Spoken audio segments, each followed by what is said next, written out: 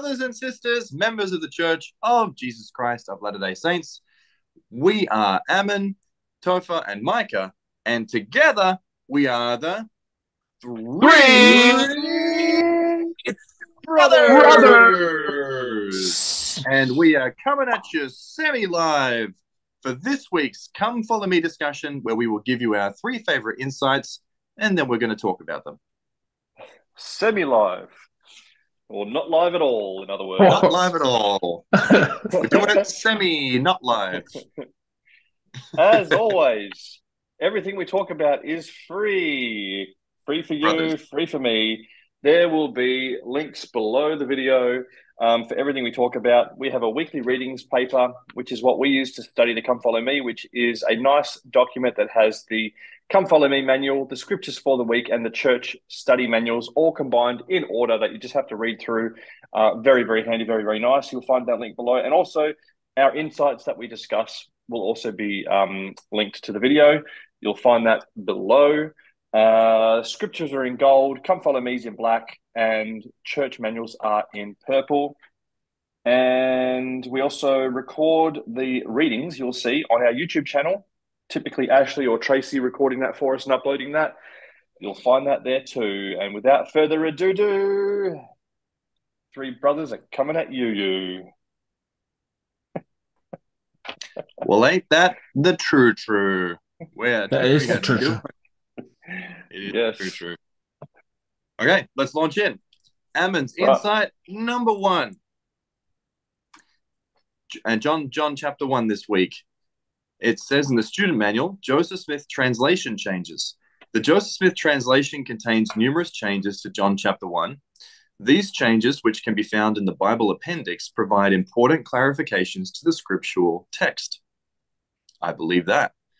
The very first verse in the book of John was really, I had a bit of a giggle, because in the paper that has been put together, the readings paper that's been put together, it shows both the verse and the changes made from the Joseph Smith translation, which is really handy to read it together, by the way. I encourage everyone to look at it.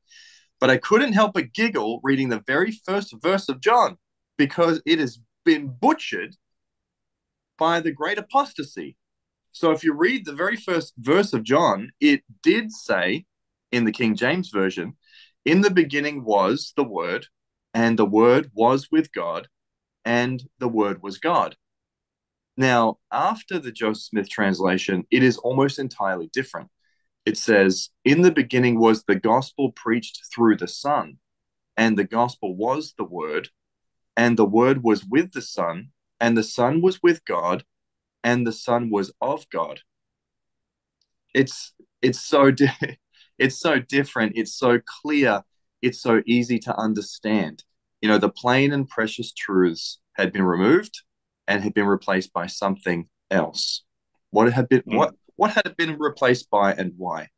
Preach My Gospel has a section and the section is titled The Great Apostasy. And it says, even before the death of the apostles, many conflicts concerning doctrine arose.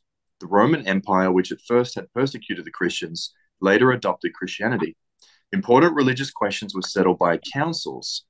The simple doctrine and ordinances taught by the Savior were debated and changed to conform to worldly philosophies.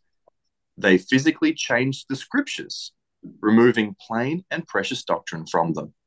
They created creeds or statements of belief based on false and changed doctrine.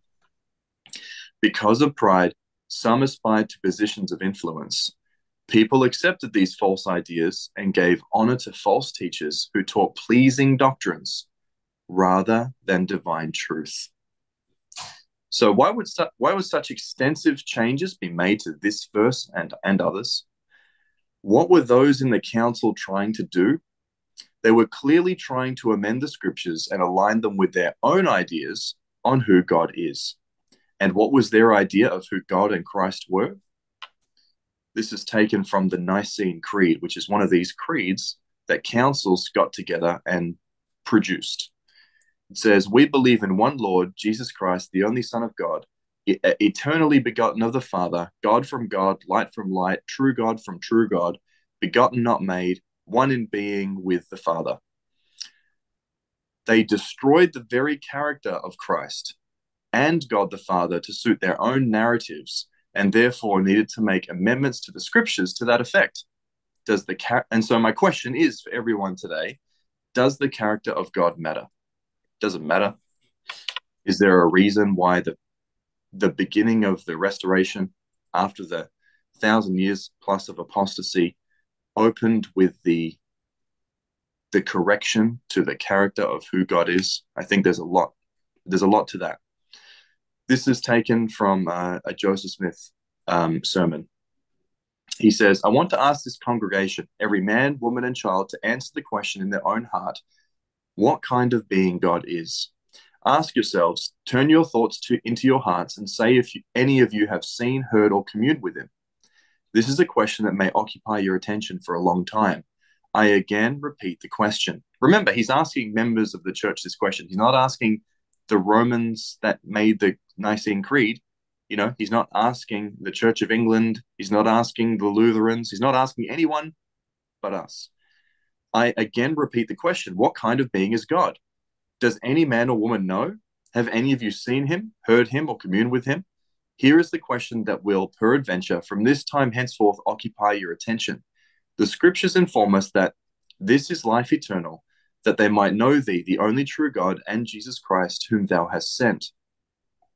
If any man does not know God and inquires what kind of being he is, if he will search diligently his own heart, if the declaration of Jesus and the apostles be true, he will realize that he has not eternal life, for there can be eternal life on no other principle. Close quote. So if we don't know God or understand his character, we cannot gain eternal life. Seems pretty important then to understand who God is and what his character is. 1 Nephi chapter 13, and it came to pass that I beheld the remnant of the seed of my brethren, and also the book of the Lamb of God, the Bible, which had proceeded forth from the mouth of the Jew, that it came forth from the Gentiles unto the remnant of the seed of my brethren. And after it had come forth unto them, I beheld other books, which came forth by the power of the Lamb from the Gentiles unto them, unto the convincing of the Gentiles, and the remnant of the seed of my brethren, and also the Jews who were scattered upon all the face of the earth, that the records of the prophets and of the 12 apostles of the Lamb are true.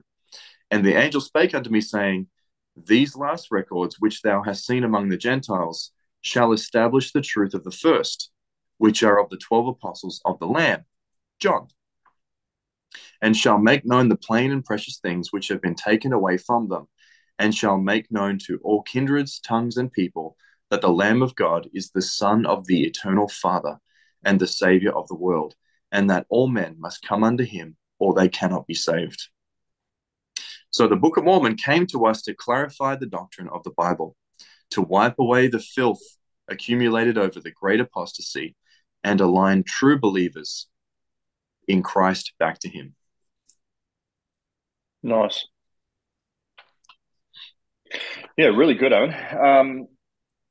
So just like you, by the way, firstly, I was surprised that this week's Come Follow Me was just one chapter of scripture, John 1. I was like, that's going to be short, right? And boy, was I wrong in thinking that, because it was just absolutely jam-packed, filled with amazing things. One of the things that I noticed as well was how much the Joseph Smith translation changed John 1. And your point here on just the first verse is actually really, really good. And like you say, I love the clarity, because you know what the cool thing is, though, that the original version is true. Like, both ways are true.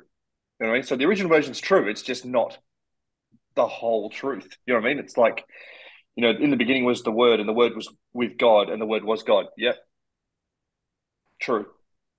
But confusing, maybe a little. And also, the Joseph Smith translation just clarifies that right up. It's like really, really beautiful what it does.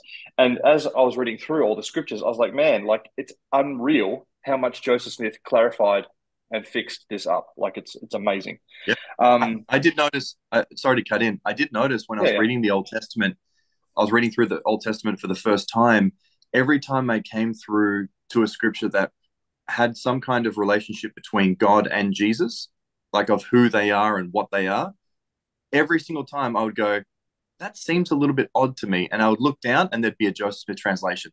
And I'd read the translation and go, oh, of course. Oh, there we go. It makes perfect sense. But they had to conform every one of those scriptures to the creeds and the garbage that they were making up about who the Godhead was. So every time you come across one of them, they didn't take the scriptures and make their creeds after it. They made their creeds and then they went and fixed the scriptures so that it aligned with their amended view of who God was. Yeah. So isn't it funny and interesting how true the Bible is, yet how much is missing from it, right? Like it's true, but it's incomplete. Just a little, incomplete, askew slightly, but it's still true. It's a very interesting. So I think that's a really good way of pointing that out. And the interesting, I like what you were talking about with the Nicene Creed and the councils and the way that they changed the Bible according to their creeds and these councils, right? It's such a funny way of thinking. Like firstly, how prideful and whatever do you have to be to have a council decide the doctrine? Like, do you want a council to decide the doctrine, or would you prefer a prophet with keys to explain and expound the doctrine? Do you know what I mean? Like, it's such a weird, backwards way of coming to truth, because it's not truth, because you've just voted on it. Basically, you just voted on what you think is the best. Like, that's insanity. Like, that's crazy. And as you sort of mentioned, it's their pride and it's their it's pleasing, right? What's pleasing, and if we can make this more to what pleases us, you know what I mean? Like, let's all vote on it. We're all in unison on this. Good. Yep. It's nice and pleasing now. And the Nicene Creed, that you read that one section there, and it's, we believe in one Lord, Jesus Christ, the only Son of God, eternally begotten of the Father. Right? Now that's pretty clear up to that point. Then it gets a bit weird. God from God, light from light, true God from true God, begotten, not made, one in being with the Father. And it's like, yes, I mean, we could also say the same thing and it'd be true, but that is confusing. Like, honestly, that is a confusing sentence. And why is it confusing? Because who is the author of confusion? You know what I mean? And you can see and understand how this stuff all came about, because who was the author of confusion? And why would he not be in there with his little councils trying to get guys to vote on it? And he would have tried to attack and destroy and harm the Bible as much as possible. And, anyway. Remember this as well. The most dangerous falsity, the most dangerous error is one that's 99% true and 1% false. Because you get people almost entirely aligned to the truth, and you move them 1% off, and then they just keep moving that direction, and then they're gone into forbidden paths. So the greatest lies, the greatest falsities out there are not entirely crazy. They are almost the truth, but just a little bit of pepper, a little bit of spice on it. And people go, oh, that seems okay. That seems kind of right. It's good enough for me. And then they go down that way, and they're unbalanced, right? What was that? There was an object lesson we had reading the Old Testament where if a man leans, he's off balance. And so if he's leaning away from the gospel, if he's leaning away from the truth, he's an unbalanced man in all things, and he's easily able to fall. It's interesting in this in the context of what we're talking about, being slightly off, knowing what the character of God is actually a huge thing to be off on. Do you know what I mean? Like, just being slightly off, like 1% off on all of these important things. Like, you can do baptism almost right. You could do, you can do all these things almost right, but it's not right. Like, it's like the 1% is actually an insurmountable gap. Yep. Yeah. Anyway, awesome. Yeah, I've said the silent for too long. So yeah, I've said that for a long time, that I've tried to get people to understand that and try to get people to see that I've talked about this before. The obedience is like the speed limit, and there's those that just go whatever they want. They go 20 over the speed limit, doesn't matter. Then there's those that are floating, just like 5 miles over the speed limit, just a little bit braking. And then there's those that obey the speed limit. And what you need to understand is that Satan isn't interested in getting the people that are going 120 to go 125. He's not interested. They're already in the red. He's just not interested in that. So, like, he's not going to throw these lies like Ammon was talking about that are just outlandish at you. He's not. He's not going to take those people out. Who is he trying to get? He's trying to get those that are going the speed limit to go 5 over.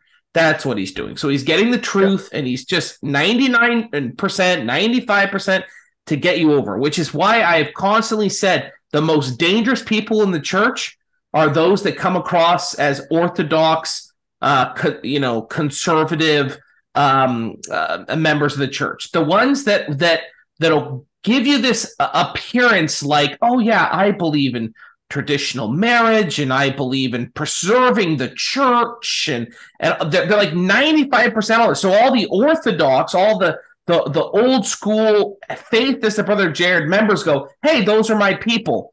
And then what do they end up doing? Well, then they go, well, I'm agnostic towards the New Jerusalem. Well, I'm more open-minded with these things. And now all of a sudden you have what? You have the orthodox members of the church going, wait, am I bigoted? Am I off? Because this person's like me. Do I need to move slightly away? And that's why those types of people are actually far, far more dangerous than the psycho-apostates that are just outright psycho-apostates. Why? Because the orthodox, the firm members can obviously and clearly identify them as crazies, and so they don't heed anything they say. But it's those people that appear like they're on your team and then just slowly move the goalposts, and then slowly move the goalposts. And then all of a sudden you go, what just happened? What just happened? I just had my spiritual foundation weakened, and now I'm way over here. It's because you didn't understand that the 95 to 5%, like Amos Amo, is far, far more dangerous.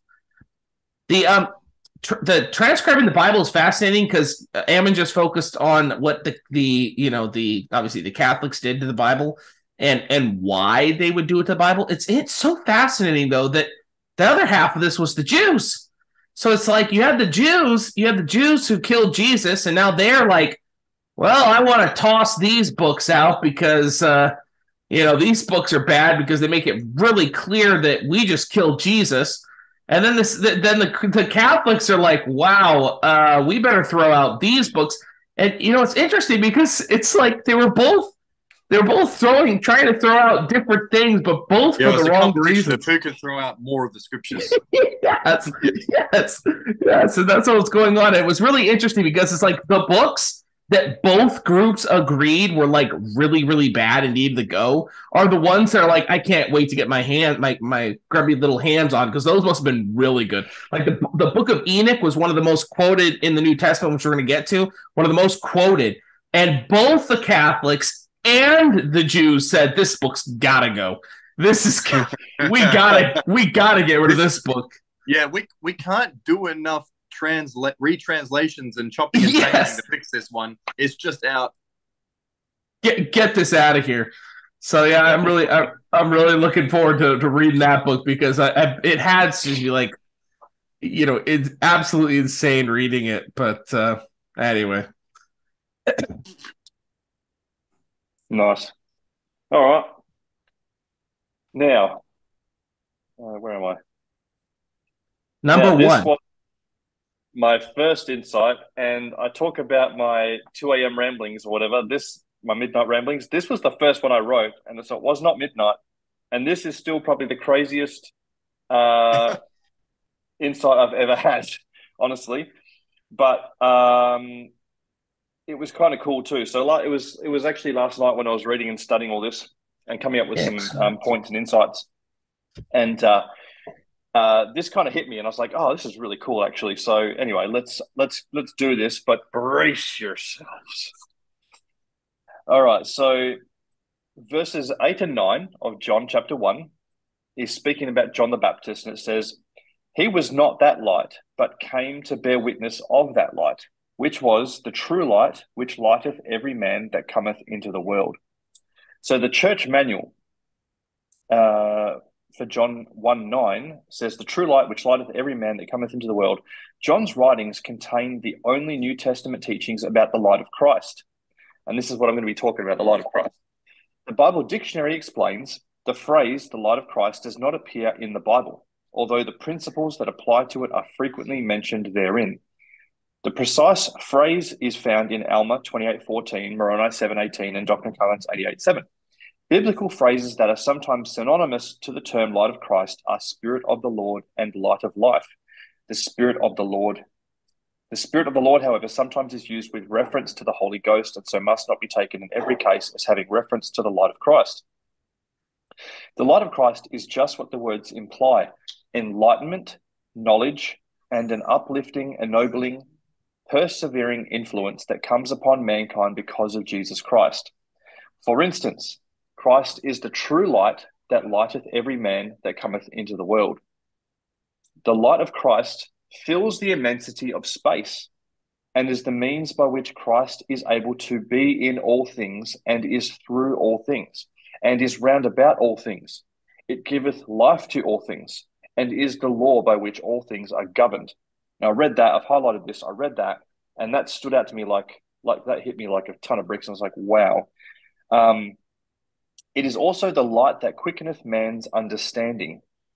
In this manner, the light of Christ is related to man's conscience and tells him right from wrong. The light of Christ should not be confused with the personage of the Holy Ghost, for the light of Christ is not a personage at all. Its influence is preliminary to and preparatory to one's receiving the Holy Ghost. Now, that comes from the Bible Dictionary about the light of Christ. So, this is my words now. So here is the fun thought that I had whilst reading this. It kind of blew my mind, actually. I feel like I've probably heard this, maybe thought of this before, but reading this, I was like, wow. So bear with me here. When we watch sci-fi movies or talk about intergalactic travel in real life, it's always measured in light years, right? A light year is a measurement of distance that is the distance that light travels in 1 year. It is equivalent to 9.46 trillion kilometers or 5.88 trillion miles. The nearest stars are about 4.3 light years away or over 20 trillion miles away. We would need to travel at the speed of light, which is 186,282 miles per second, or just under 300,000 kilometers per second for 4.3 years to reach the nearest star. Not only is the distance insurmountable, we also cannot even travel at the speed of light. It's technically impossible. The faster an object travels, the heavier it becomes. So traveling at the speed of light is therefore impossible because an object would become infinitely heavy and require an infinite amount of energy to accelerate to that speed. Only massless particles like protons, or what is light itself, they're protons, can travel at the speed of light because they are massless. They have no mass. So why am I giving us this science lesson, right? What am I talking about here? Firstly, we're not going anywhere, right? Not with interplanetary travel at the speed of light. It's not going to happen. But wait, how does Heavenly Father and Jesus Christ and the angels move across infinite space, infinite distance instantaneously? The answer is the light of Christ as well. The light of Christ is back on the student manual. The light of Christ fills the immensity of space and is the means by which Christ is able to be in all things and is through all things and is round about all things. It giveth life to all things and is the law by which all things are governed. My words again. So the light of Christ is not protons. It is the governing power of Christ, and it is in and through all things. God and his angels do not need to travel vast distances because the light of Christ is already there. It doesn't need to travel any distance. It's there already. It's in and through all things. And I was like last night trying to type this out. Like, this is in my head. I've just had this cool understanding of how this actually works. I'm like, how do I explain this? So hopefully this makes sense. But it's already touching everything, right? So imagine if you could somehow be touching all things at once. if you need to travel somewhere, no matter how far, you're already touching it. You don't need to travel to it, right? You're already there, essentially. Done, instantaneously. And so this makes sense in my head. I hope it makes sense as I'm explaining it. And this isn't the only cool thing about the light of Christ. As the student manual says there, it is also the light that quickeneth man's understanding. In this manner, the light of Christ is related to man's conscience and tells him right from wrong. My words again. So therefore, the Lord is not only aware of and touching all things, but he is also aware of and touching us at all times. The manual says, Christ is the true light that lighteth every man that cometh into the world. And my words say again, he is with us always, enlightening, uplifting, ennobling, and inspiring us. He is literally the light of life, and all good comes through him. And to me, there is something that's really comforting about knowing that his light is on me always, and on all of us always, around us, through us, helping us always. And this isn't even taking into account the Holy Ghost, right, or other spiritual gifts and things like this, just the light of Christ in general. There's something really comforting about having that understanding and that knowledge. So that's it. That hit me last night when I was reading it, that how important and amazing the light of Christ is, and how it's actually the key to pretty much how everything works. It's the governing power of Christ. Mm-hmm. Yeah. I mean, if anyone hears that and goes, that's crazy, don't forget all the scriptures where, the prophets are teaching us that if you have just the faith of a grain of mustard seed, you can literally move a mountain. And we all know you can't physically just move a mountain as a human, but through the power of faith, you can do all things. So there's obviously a lot more going on behind the scenes that we don't technically understand the science behind, but we do understand the spiritual principle behind. And so it's, anyway, a really interesting point where you've taken the spiritual principle and then you've tried to tie it back to things that you understand on, from our current scientific position. And what I really enjoyed about that is it makes you think of the immensity of space, the immensity of the creations that the Lord has created in our seemingly infinite universe, how vast it is, how distant they are, and yet through his light, through his power, he's able to touch and be involved with all of those things at any moment in any one period of time. And if he couldn't do those things, that's another thing that tripped up all the churches around the Nicene Creed era. They couldn't decide whether or not God was omnipresent or whether he was present in a single state, because they knew that he had the ability to touch all things at all times. And so they started to think that maybe he was omnipresent, which means he is everything everywhere rather than an individual with a body. So that was something that tripped people up. They were trying to put together the science with what they understood, and they got it wrong. But here we're looking at the doctrine and going, how does that relate to our natural world? Well, if he's light and, massless light and touches all things at all times, it makes a lot of sense to me. I don't know how it all works, but I'll tell you what it did do. It made me really think about the vastness of creation, the power of God, and the fact that at some point, all of this is going to become so obvious to us. When it's all revealed to us, we're going to be like, oh, of course, like that makes perfect sense. But I really enjoyed that, and I think light is absolutely the key. Yeah, so here's the cool thing is science can't explain it. We can't understand it. Like there's no way we can understand or explain that. And we know it. Yeah. And we know it. And it is true. It has to be, and it is. But here's the thing, right? So growing up, I don't know if you guys are the same as me, but when they say when you're in the celestial kingdom or in the millennium, when you're transfigured or translated or you're resurrected, you can travel at the speed of a thought, right? And I had heard people tell me that it was the speed of light. You could travel at the speed of light, but it's not. It's not the speed of light even, because light still is too slow. Light travels at 300,000 kilometers a second, and it could still not get from where Heavenly Father is to here. It would take forever. So if let's say God and the Savior need to come from Kolob to here at the speed of light, it ain't happening, man. So it's not even light. It's It's the light of Christ. It's not light. It's the light of Christ. It's His governing power that allows that travel.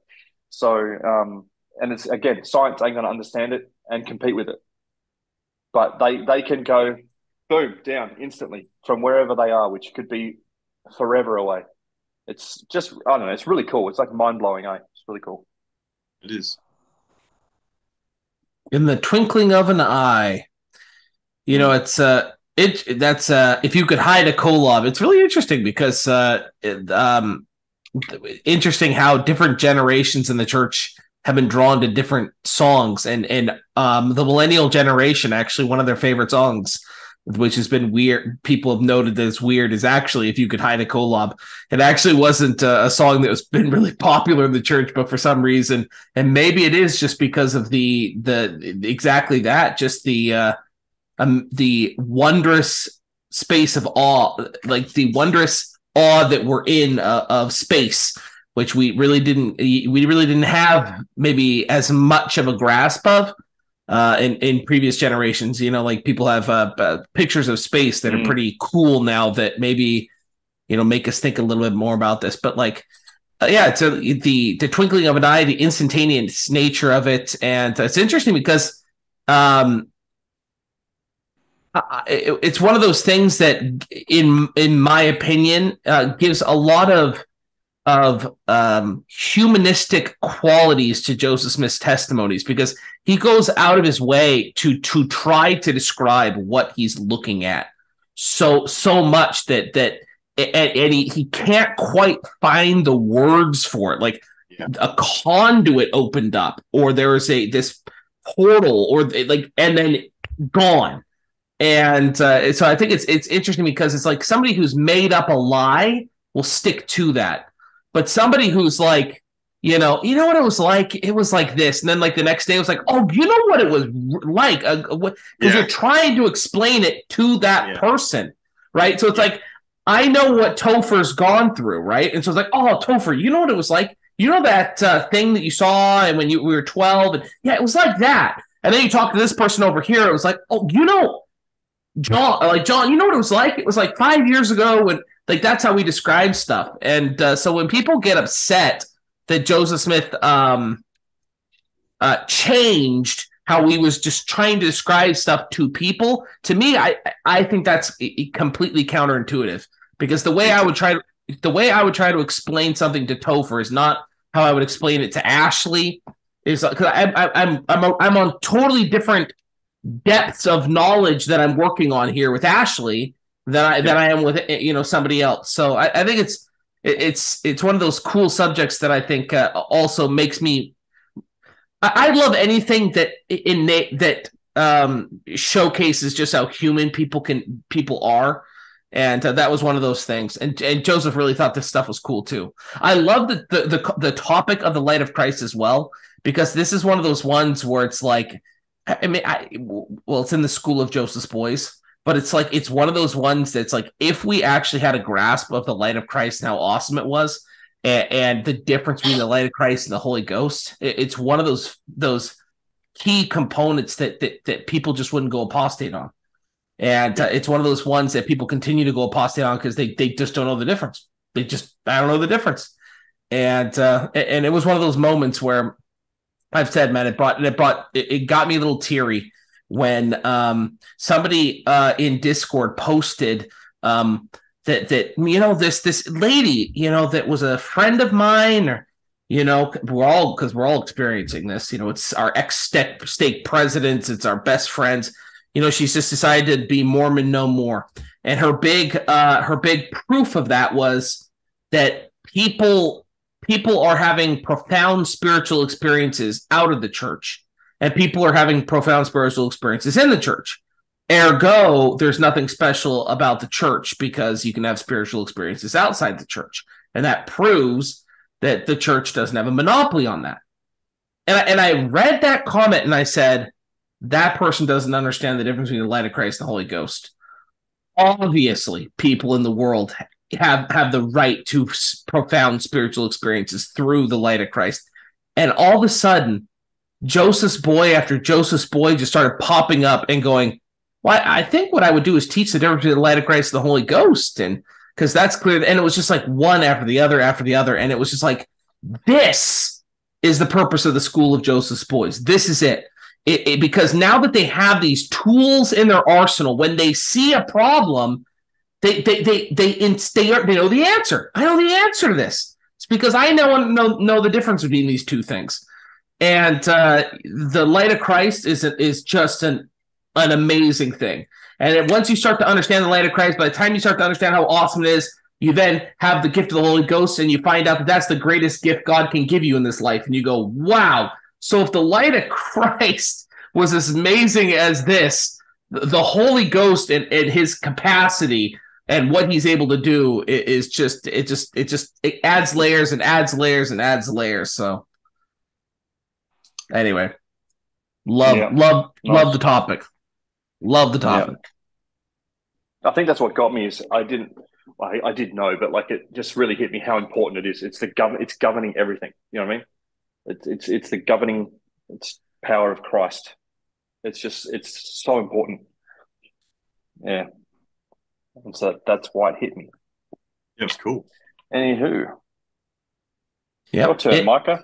All right. Did it hit you at 5.88 trillion miles per hour, though? Is the slightly less. Real question. Close. All right. We're too heavy. We're too heavy. Yeah. It's true. It's true. All right. Number one for Micah. Okay, so the Come Follow Me student manual under We Have Found the Messiah. We read, as you read and ponder John chapter 1, record the impressions you receive. We've talked a lot about recording in Come Follow Me. What messages do you find that will be of the most value to you and your family? And then this is the big one that I want to draw attention to. What could you share in your church classes? It asks. In the student manual for John 1:41, disciples of Jesus Christ share their witness with others. Elder David B. Haight of the Quorum of 12 Apostles recounted the time when the Savior met John and Andrew. The two men followed Jesus to where he was dwelling and stayed with him for some time. Then Elder Haight explained how this scriptural account can inspire us to share our testimonies of the truth. John and Andrew were with the Savior for several hours. Just imagine being in his presence, or being able to sit and look into his eyes, or to hear him explain who he was and why he had come to earth, and to hear that inflection in his voice in describing what he would have told those young men. They would have shaken his hand. They would have felt of that precious, wonderful personality as they listened to him. And following that encounter, the account says that Andrew went to find his brother Simon because he had to share it with someone. When Andrew found his brother Simon, he said to him, "We have found the Messiah." He probably said, "We've been in his presence. We felt of his personality. We know that what he is telling us is true." Yes, Andrew had to share it with someone. That is what we do in sharing what we know and what we understand. President Dallin H. Oaks, the first president, he spoke of why those with testimonies of divine truths should share their testimonies with others. Those who have a testimony of the restored gospel also have a duty to share it. The Book of Mormon teaches that we should stand as witnesses of God at all times and in all things and in all places that we may be in. One of the most impressive teachings on the relationship between the gift of a testimony and the duty to bear it is in the 46th section of the Doctrine and Covenants in describing different kinds of spiritual gifts. This revelation states, to some it is given by the Holy Ghost to know that Jesus Christ is the Son of God and that he was crucified for the sins of the world. To others it is given to believe on their words, that they also might have eternal life if they continue faithful. Those who have the gift to know have an obvious duty to bear their witness, so that those who have the gift to believe on their words might also have eternal life. There has never been a greater need for us to profess our faith privately and publicly.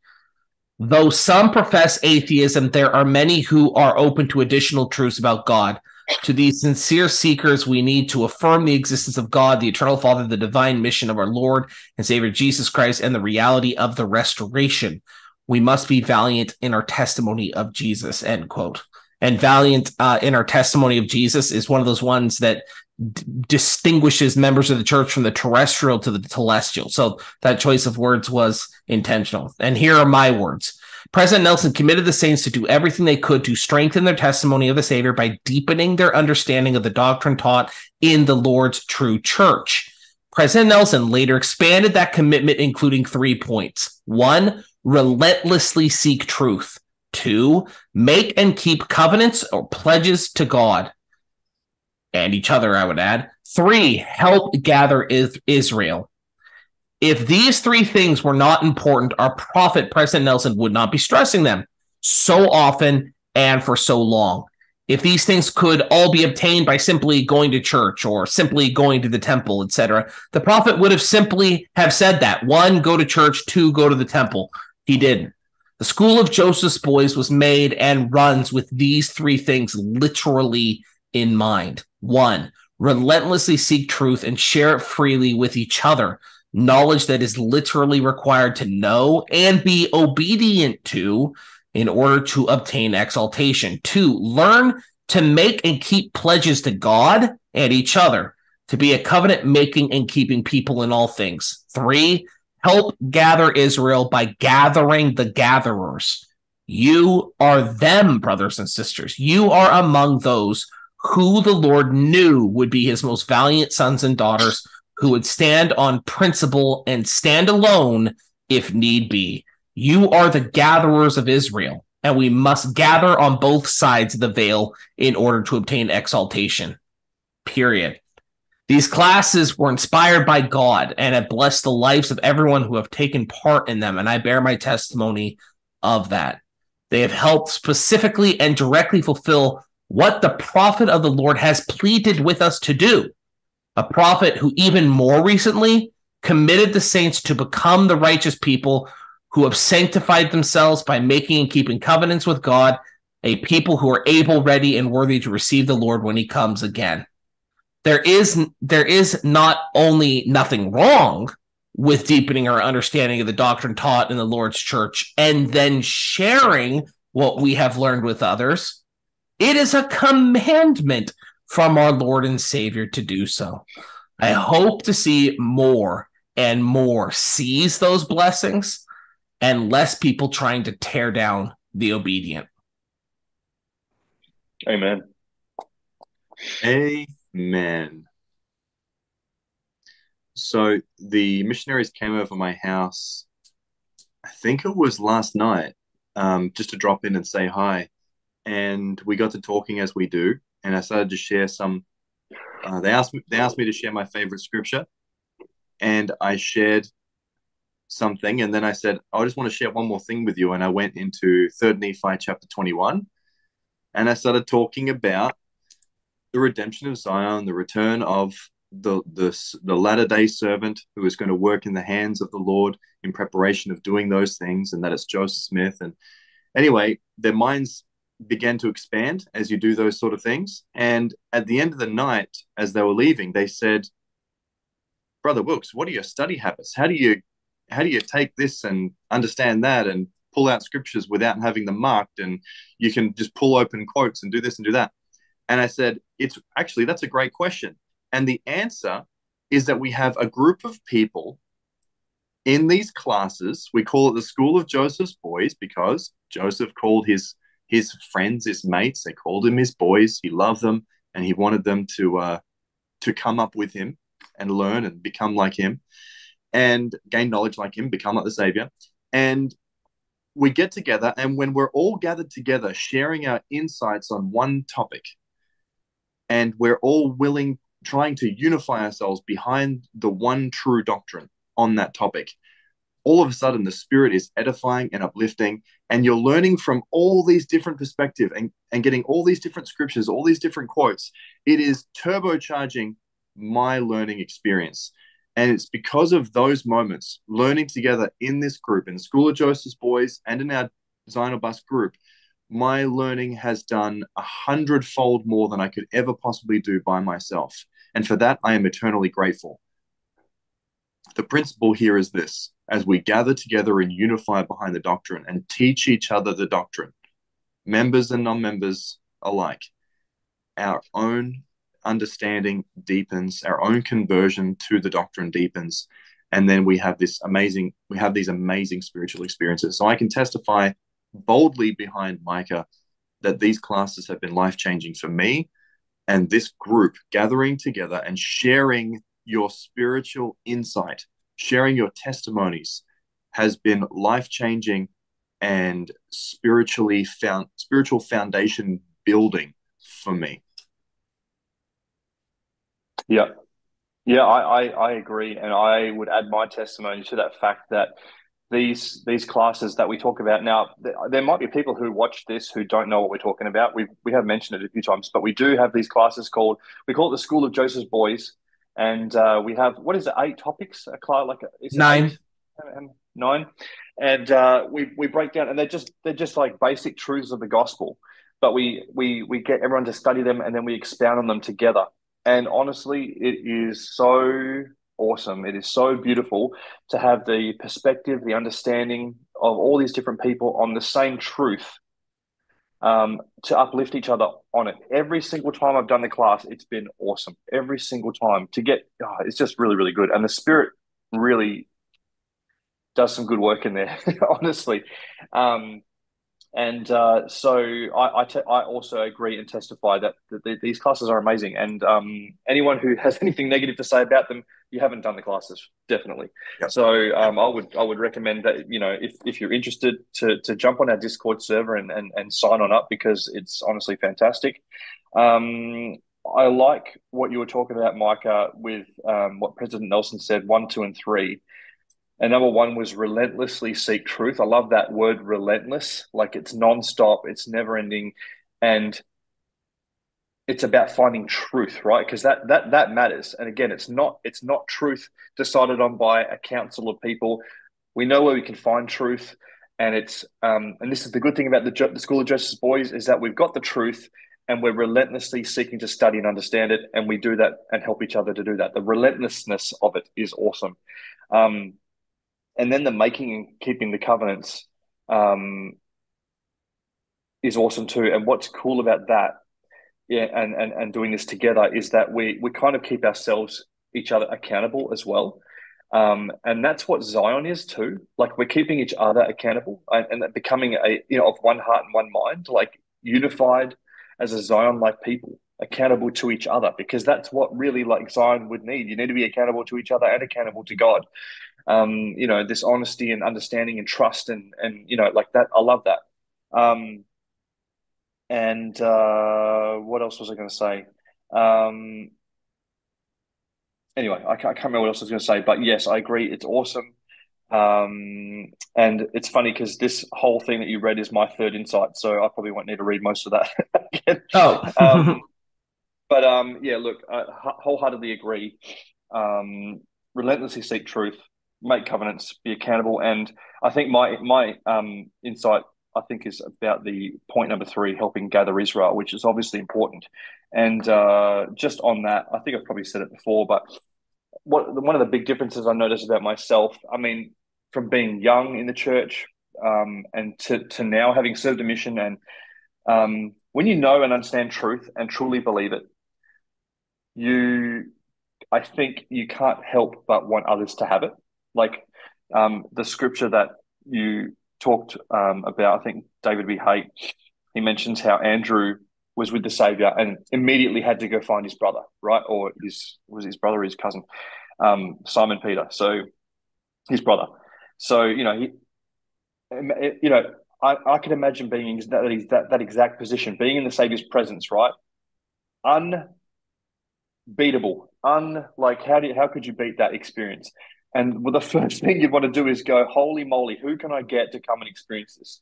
Yes. And in our lives right now, I think the first thing you would do is, how do I get my family? I need my family in on this, this amazing thing.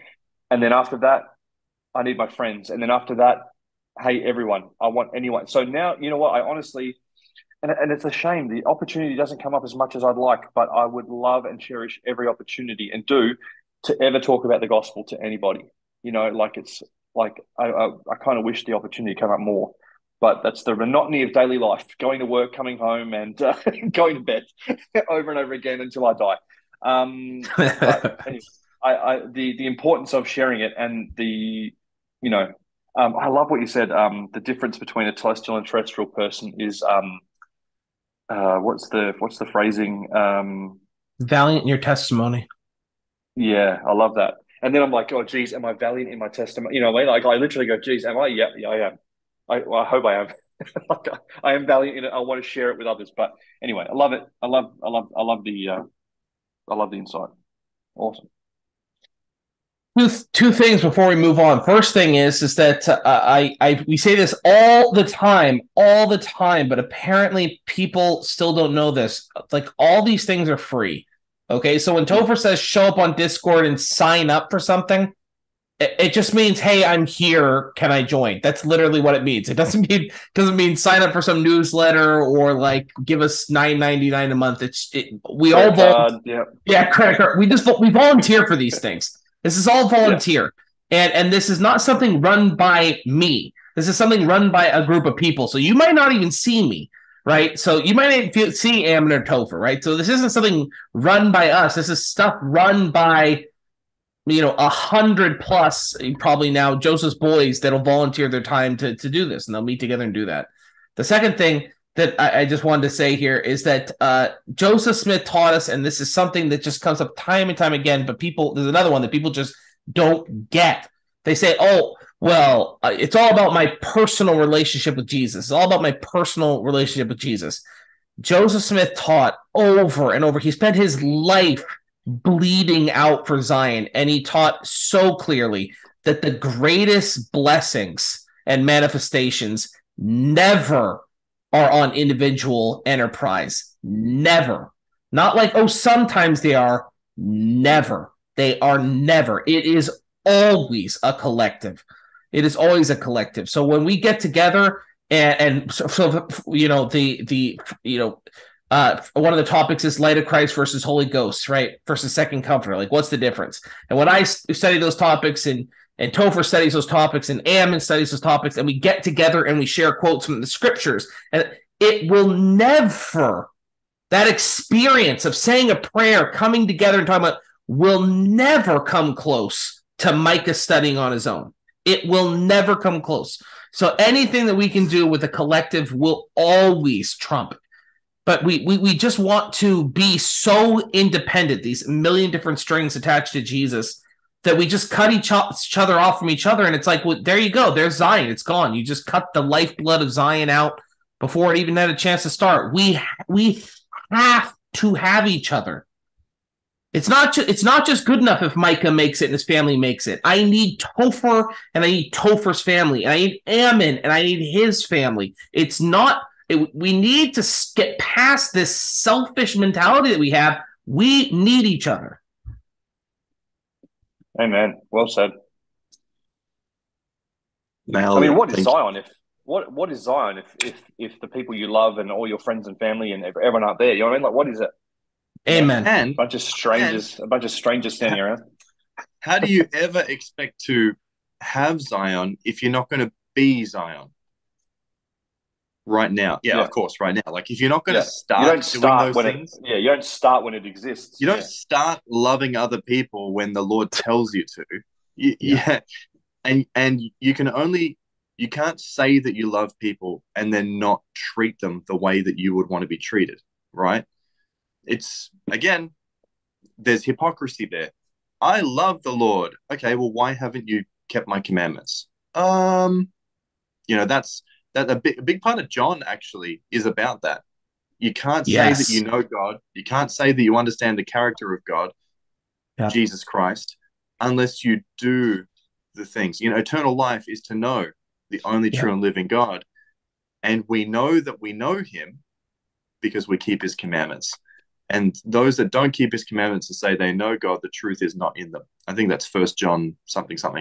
So the point being, if we're not going to, it's 1 John chapter 1 something. Something. You guys will find it. I'm not one for the scriptures. I'm one at picking out 3 or 4 words from scriptures. If we don't try to become Zion now, it doesn't just magically fall out of heaven. That's No. why it's been 100 years without Zion so far. We all sit around saying, shouldn't the money be better spent? Shouldn't our time be better spent just sitting around waiting? Shouldn't our time be better spent just on me, people? On me and my family, no one else. Just taking care of us. And if it happens, it happens. If it happens in my lifetime, cool. If not, at least I got a fat retirement fund and an $8,000 bookshelf behind me. So at the end of the day, if we're not going to start trying to become Zion, like without just using our mouths, but actually doing it, it doesn't happen. And so for those people out there that are only worried about number one all day, every day, and they're not opening their mouths and they're not trying to share and they're not trying to be zealous in gaining knowledge, and then instantly, like these examples, running to people and trying to share the things that they've learned, why would they even want Zion? It's just more of that. Exactly. Number one, they're never going to build it. They'll never be a part of it. But even if Zion fell out of the sky and somebody knocked them on the head and someone said, hey, why didn't you come in? What makes you think that you're going to want to be in there if you're not going to do it already? Yeah. These are questions we should all be asking ourselves, I think. Yes. And if you need help, and if you're in Zion or Bust and you need help with anything, ask. Try us. I can promise you won't find another group of saints that care as much and that'll take time out of their day to talk to you and be a friend. Sometimes we're busy, but ask us if something's going wrong and you're suffering from something. Please reach out. Reach out to us. Lock arms with us. You will not find a better group of saints. I'm really convinced of that. They're just the salt of the earth. Yep. Good stuff. Great stuff. All right, let's do this. Do it. Emmons Insight number 2, brothers. 2 of the 3 brothers. And coming up to the 3rd brother. All right. So, verse 12 and verse 13. But as many as received him, to them gave he power to become the sons of God, only to them who believe on his name. Sort of the point we just sort of finished up on. He was not of blood, nor of the will of the flesh, nor of the will of man, but of God. In the Come Follow Me manual, it says, Jesus Christ gives us power to become the sons and daughters of God. Although we are all spirit daughters and sons of God the Father, when we sin, we become estranged or separated from him. Jesus Christ offers us a way back through his atoning sacrifice. Ponder what John teaches about becoming daughters and sons of God, and consider also what these scriptures teach about how we receive this gift. And it gives a few more options. What does it mean to you to have power to become a son of God?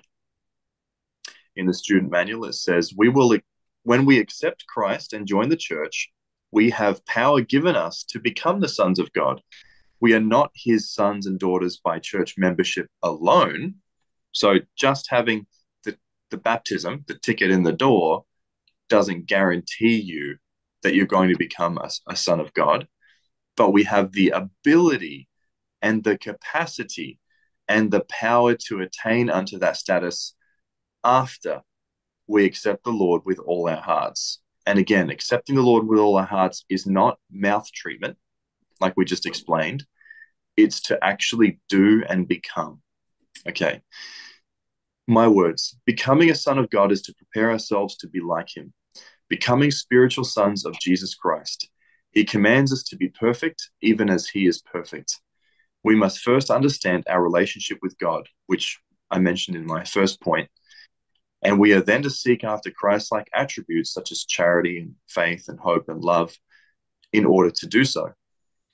In Mosiah 5:13, it says, For how knoweth a man the master whom he has not served, and who is a stranger unto him, and is far from the thoughts and intents of his heart, and that we do not obey him?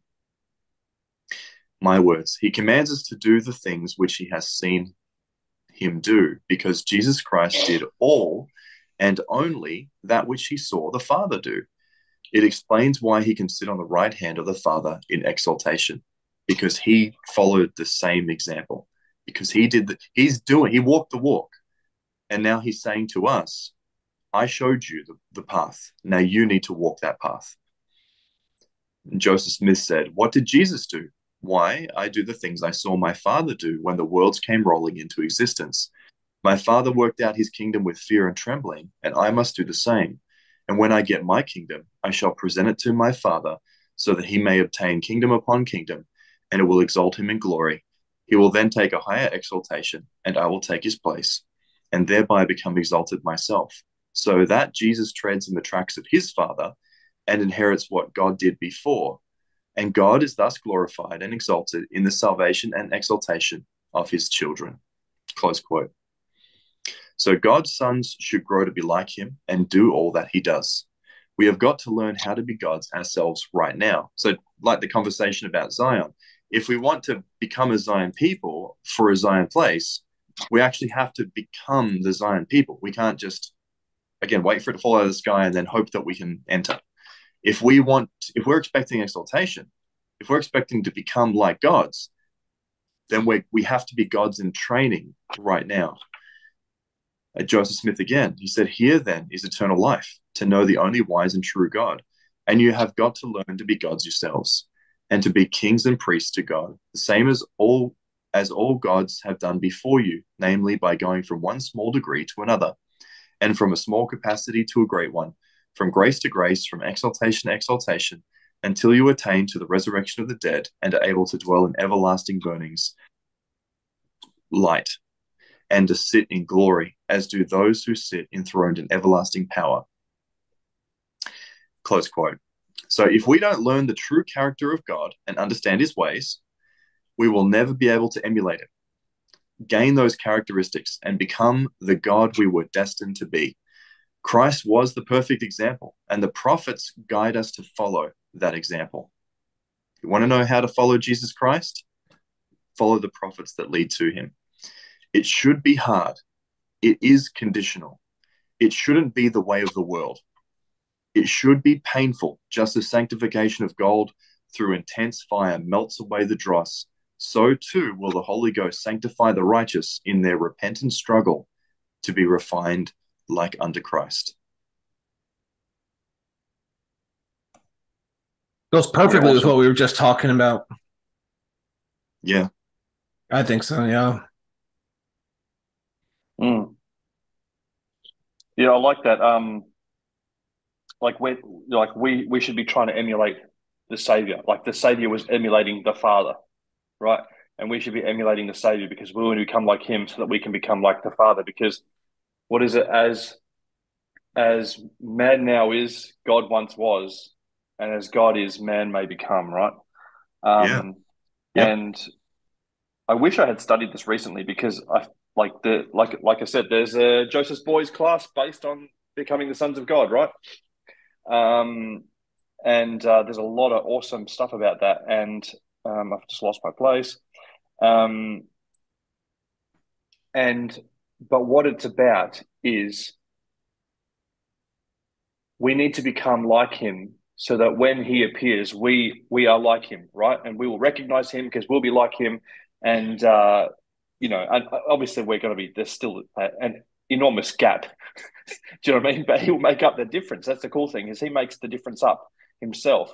As long as we're doing everything we can to become like him, he will make up that gap so that we can become the sons of God. And be on that track to gain that eternal life to become like the Father.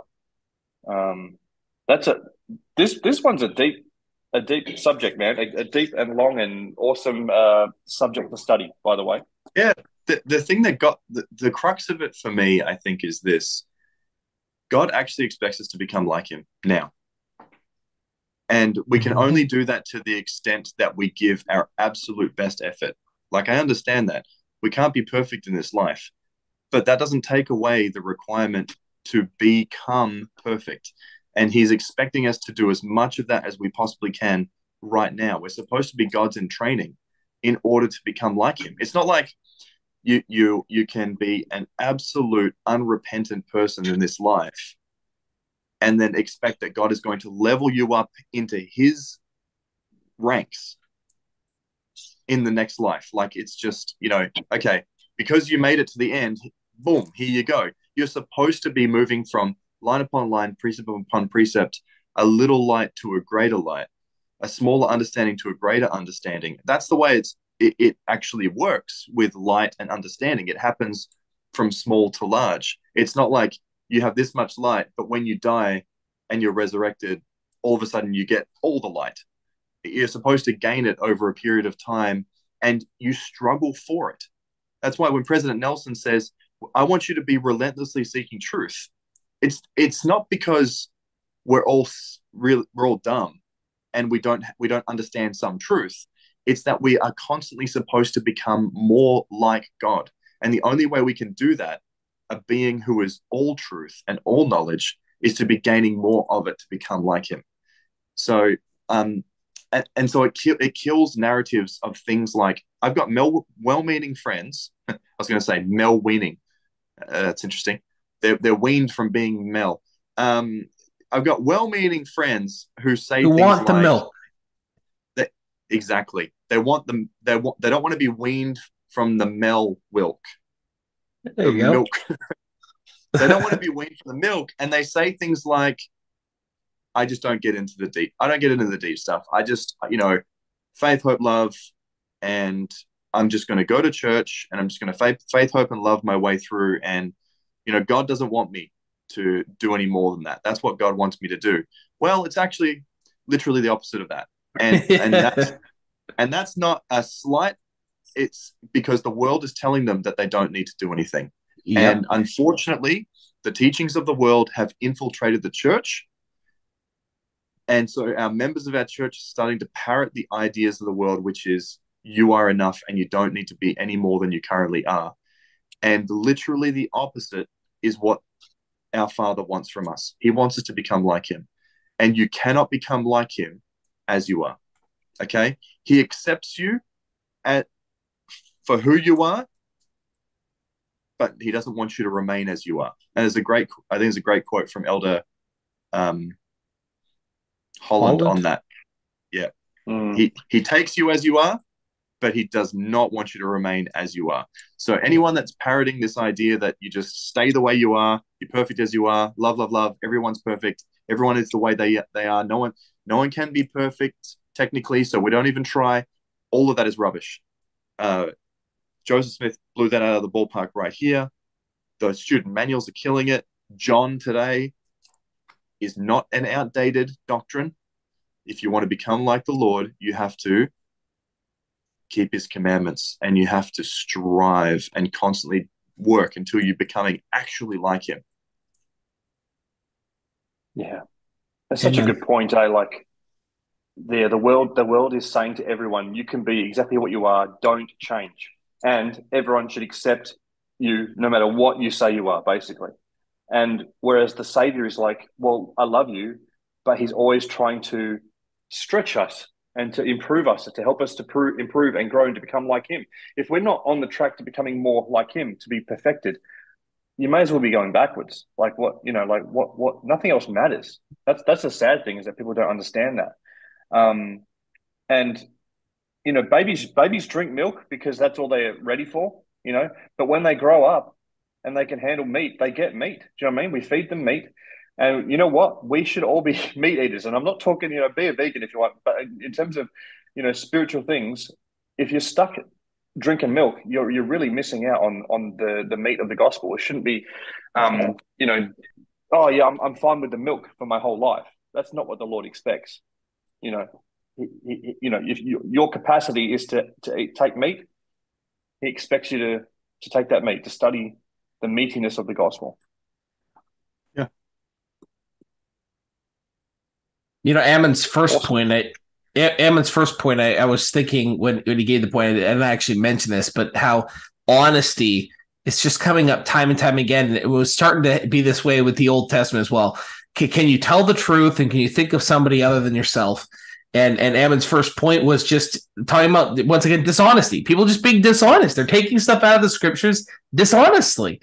And it's just, can we be honest? And so even if we're talking about the milk of the gospel, how few individuals I have found in my existence can tell the truth and can think about somebody other than themselves, right? Can expand their circle more than just themselves and their immediate family to somebody outside of it. And this point here from Ammon, to me, it's just, that's what it is. You want to be like God? You want to be like the Father in heaven? You need to care about somebody other than yourself. It can't just be about you and your affluence and stuff that you get. You have to learn to care about somebody other than yourself. And how do you do that? By starting to stop treating Ammon like he's an Australian from some other family on the other side of the planet, but that's all he is. Start treating people like they are your family and they're going to be a part of your eternal family. That we are going to be the sons of Christ. We are going to become the sons of God like that. And what does that mean?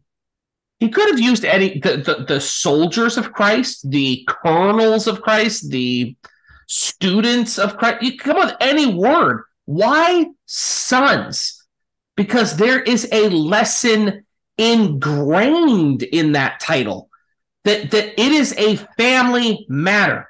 President Nelson said salvation is an individual matter. Exaltation is a family matter. Family matter. Sorry. You can be salvation, individual, exaltation, family. You have to think about somebody other than yourself. Mm-hmm. Yep. I wish people knew this thing, right? God is glory. God is glorious. And what is the glory of God? Is it the world's definition? Is it that he has all power, like all money and power, and the ability to play with us like we're pawns in a chess game? Like, is that the glory of God? Joseph Smith just says here, God is thus glorified and exalted in the salvation and exaltation of all of his children. The only thing that makes God glorious to him is that he brings his children, the entire human family, as many as will come, up with him. That's the only thing that gives him his glory. It's not the ability. It's us coming unto him that gives him glory. So if we want to be like him, and if we and which you can only do if you have the same desires as him, right? If you're doing it because you want to be some kind of, all-powerful being, it's the wrong. Sorry, you've missed the mark. It's only glory for you because you're trying to bring other people along for the ride. You're trying to bring other people up to where you want to be. So if you're trying to do this game alone, unfortunately, you lose the game. And if you're trying to do this for the sole purpose of helping other people and bringing other people up, that will make you glorious in their eyes. How beautiful upon the mountain will be those feet, man. Yeah. I tell you what, I daydream, and this is really nice motivation for me, but I daydream from time to time about what it will be like one day when I meet my ancestors. And I pray that this gives me enough motivation to be diligent in doing the work for them so that when I meet them, I am not ashamed. And so that when I meet them, my feet will be beautiful upon the mountains to my ancestors. I've been thinking about that recently too.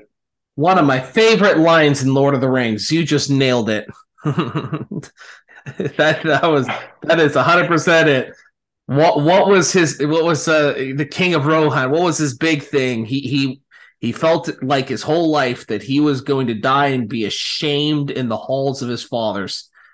And he wanted to be able to go in whose mighty company he will no longer feel ashamed. That's it. That is 100% the spirit of Elijah. That's a great motivator. I'm late, but I'm clean, as Joseph F. Smith said. Yep. That's a good line, but I thought the best one was, "What status?" Yeah, that's up there. That's up there. What's taking process? Yeah, that's number 2 or 3.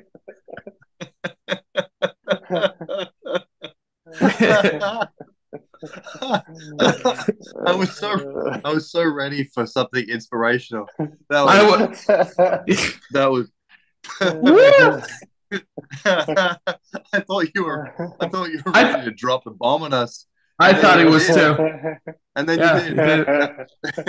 Hit you with the side Taters. sideball. Yeah. All right. Yeah, good one. Good Touche. one. Yep. Well played. Well No, played. yours is better. You snapped us out of it. All right. Shall I proceed? Yep. Okay. My insight number dos. So, funnily enough, this is another beautiful lesson learned through the Joseph Smith translation of John chapter 1. So let's get into this. So John chapter 1, verse 18. And now this verse, you're not going to know as I read this, the people who are listening to this, but it is very different to the original version. There's a lot more in this that Joseph Smith fixed than is in the original verse. The original verse is, no man hath seen God at any time. The only begotten Son. Yeah, I think it's Anyway, I won't even. I can't really quite tell exactly what's. It's just the gold part. Is the gold part's the original? But that's not right though, because it doesn't go. No man has seen God at any time. The only begotten Son, or is it? Okay, well, it is. Maybe it is. No man hath seen God at any time. The only begotten Son, which is in the bosom of the Father, he hath declared him. Maybe that is the original. Okay. Yeah, so that again, that doesn't really make sense, right? Like, I mean, it's disjointed. Yeah, it's disjointed. It doesn't really make sense, and also we know it's not true. So, and you could argue your way around it, but it's not really true. So here's the Joseph Smith original. I know, that's what I'm wondering. It didn't seem. Yeah. Quick, anyway. Find the JST. Something's wrong. Yeah, exactly. Anyway, so here's the JST version. So it starts completely different. For the law was after a carnal commandment to the administration of death, but the gospel was after the power of an endless life through Jesus Christ, the only begotten Son who was in the bosom of the Father. Already, how eloquent and beautiful is that? Like, it's just so different. And then it continues on. And no man hath seen God at any time, except he hath borne record of the Son. For except it is through him, no man can be saved. I guess it takes out it actually crosses out like that other bit's not in there. So no man hath seen God at any time, except he hath borne record of the Son. For except it is through him, no man can be saved. So it actually adds a stipulation on there that we don't get in the normal Bible version. So the church manuals for this passage says, in the Joseph Smith translation, the prophet Joseph Smith added this inspired qualification to the King James Version wording of John 1:18. No man hath seen God at any time, except he hath borne record of the Son, for except it is through him, no man can be saved. This important addition emphasizes that salvation comes through Jesus Christ. It also clarifies that the Father speaks to men on earth in order to bear record of his Son, Jesus Christ. President Joseph Fielding Smith explained, all revelation since the fall has come through Jesus Christ, who is the Jehovah of the Old Testament. In all of the scriptures where God is mentioned and where he has appeared, it was Jehovah who talked with Abraham, with Noah, Enoch, Moses, and all the prophets. The Father has never dealt with man directly and personally since the fall, and he has never appeared except to introduce and bear record of the Son. And then it says the scriptures record a number of occasions when the Father has introduced Jesus Christ. Now I was like, and I already knew what they were, but I was like, I'm going to go look them up, and here they are, right? So firstly, I love that Heavenly Father literally delegates all things to Christ and only gets involved when he wants to testify and bear record of his Son. He literally is that good of a delegator There's some terrible delegators in this life. There's some terrible employers who will delegate you something and micromanage it till completion, right? I've had that many times. Heavenly Father is a really good delegator, and he delegates to his son, who is a really good delegatee. I don't know. Yes, but he's a really good doer, right? And he can trust him and have faith in him. Finisher. Now, a what? Finisher. Here we go. So the interesting thing, there are only two instances of the Father bearing record of the Son in the Bible. The first one is in Matthew 3 when Jesus was baptized. In verse 17, it says, "And lo, a voice from heaven saying, 'This is my beloved Son, in whom I am well pleased.'" I love that he just puts his stamp of approval on really important things. It's really quite nice. And then in Matthew 17:5, interesting, they're both in Matthew. On the Mount of Transfiguration, when Jesus is transfigured and Moses and Elias visit Peter, James, and John, it says in verse 5, "While he yet spake, behold, a bright cloud overshadowed them, and behold, a voice out of the cloud which said, 'This is my beloved Son, in whom I am well pleased. Hear ye him.'"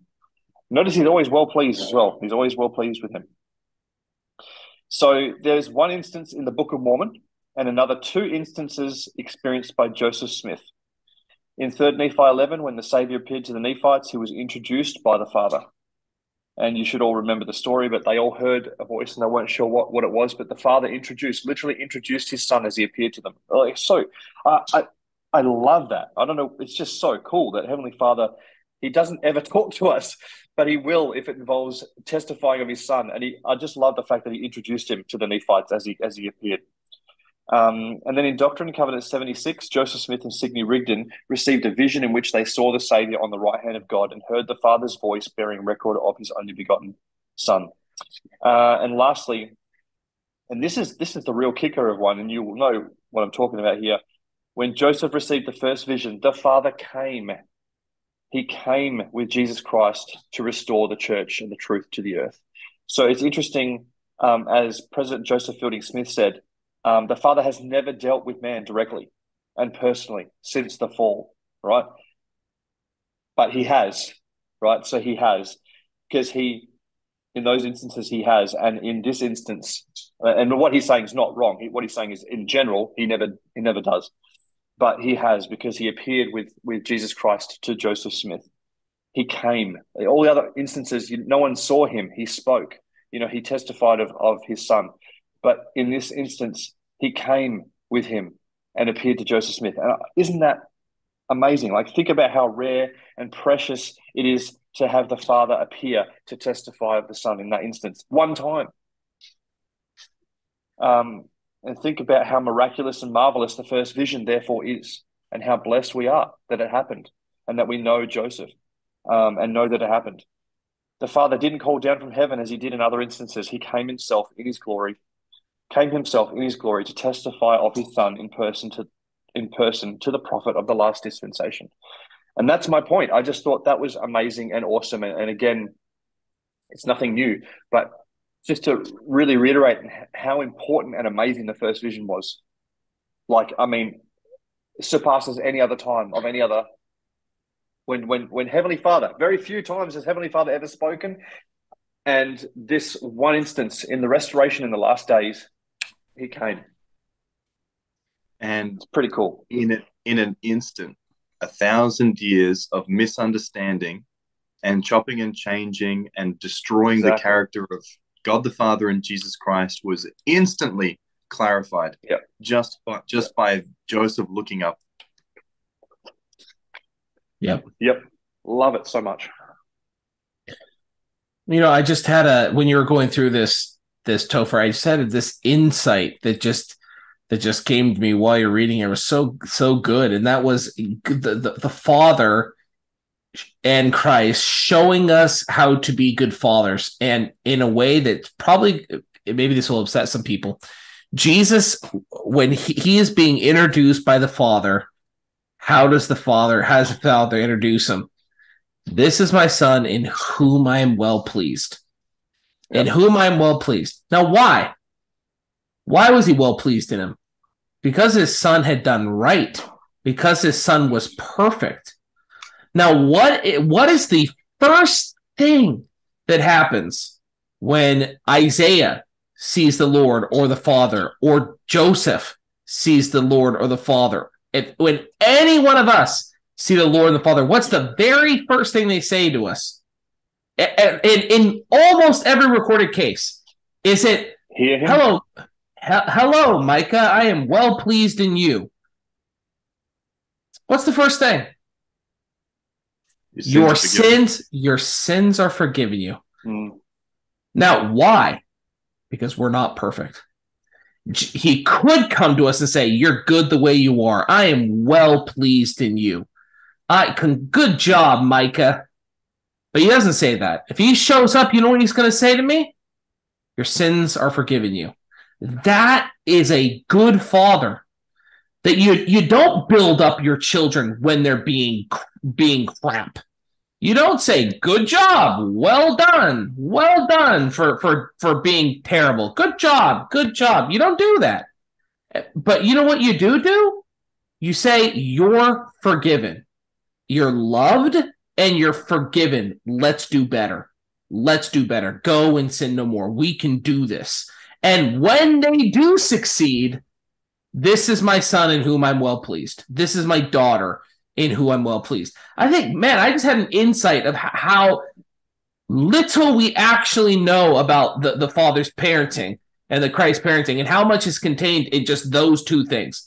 That when he appears to the children, and all of us, even the most righteous among us, if we served every moment of our day, as King Benjamin said, we would still be unprofitable servants. So we're not doing good. Even the ones among us that think we're doing good, we're not doing too good. The very first thing that he offers is forgiveness. Love and compassion and forgiveness for those that are repentant. And what he does, every time he introduces his good son who's done right and lived a perfect life, it's to build him up. This is my son in whom I am well pleased. That's a fantastic little lesson that I think that I can learn. I can learn something from as far as parenting. Awesome. Really, really good. Nice. Yeah. Great point. Simple. Sorry, kind of random. Yeah. No, yes. Good. I love the addition. Nice. But so special. Like, who else in the Christian world is talking about this? Who else in the Christian world values this? Yeah. You know, do we value it really? Yeah. That's this is kind of off topic, sort of, but me and my wife, we often say, like, and I don't, not to disparage other religions and faiths and stuff, but it's like, if I didn't believe in the Latter-day Saint, LDS Church, I could not ever be anything else. Like, it would be like taking this deep, awesome pool of knowledge and wonderful things, and then trying to go and walk in a kiddie pool that is not fun and has no substance. Like, there's nothing else on earth that could possibly come close to what is available in this church. It's so deep and wonderful. And on everything, like Aaron says, yeah, on everything. And who's talking about this stuff? Like, who's talking about this sort of stuff? Like, and we, yeah, just the insights we have on things that no one else could possibly know. Yeah, got to share them. Yep, and that's why we share them. There you go. Yep, right, and I'll go into 3 brothers minus 2 brothers. Point. All right. So John chapter 1, and the 2 disciples heard him speak, and they followed Jesus. Then Jesus turned and saw them following him, and saith unto them, What seek ye? They said unto him, Rabbi, which is to say, being interpreted, Master, where dwellest thou? He saith unto them, Come and see. Elder Holland said, quote, You will recall that when Andrew and another disciple, probably John, first heard Christ speak, they were so moved and attracted to Jesus that they followed him as he left the crowd. Sensing that he was being pursued, Christ turned and asked the 2 men, What seek ye? Other translations render that simply, What do you want? They answered, Where dwellest thou? Or, Where do you live? Christ said simply, come and see. Just a short time later, he formally called Peter and other new apostles with the same spirit of invitation. To them, he said, come, follow me. It seems that the essence of our mortal journey and the answers to the most significant questions in life are distilled down to these two very brief elements in the opening scenes of the Savior's earthly ministry. One element is the question put to every one of us on this earth. What seek ye? What do you want? The second is his response to our answer, whatever that answer is. Whoever we are and whatever we reply, his response is always the same. Come. He says lovingly, come, follow me. Wherever you are going, first come and see what I do. See where and how I spend my time. Learn of me. Walk with me. Talk with me. Believe. Listen to me. Pray. In turn, you will find answers to your own prayers. God will bring rest to your souls. Come, follow me. End quote from Elder Holland. Christ boiled down all the commandments into two. Love the Lord thy God with all thy heart, might, mind, and strength, and to love your neighbor as you love yourself, i.e., don't be a respecter of persons. Think about somebody other than yourself. If you were to boil down the Lord's teachings, his main message, his main theme, etc., into a single sentence, what might that be? I put forth Matthew chapter 6. For after all these things do the Gentiles seek. But seek ye first the kingdom of God and his righteousness, and all these things shall be added unto you. And what is the message today in this dispensation? Doctrine and Covenants 105. There has been a day of calling, but the time has come for a day of choosing. And let those be chosen that are worthy. And it shall be manifest unto my servant by the voice of the Spirit, those that are chosen, and they shall be sanctified. And inasmuch as they follow the counsel which they receive, they shall have power after many days to accomplish all things pertaining to Zion. Doctrine and Covenants 121. Behold, there are many called, but few are chosen. And why are they not chosen? Because their hearts are set so much upon the things of this world. Because they seek those things.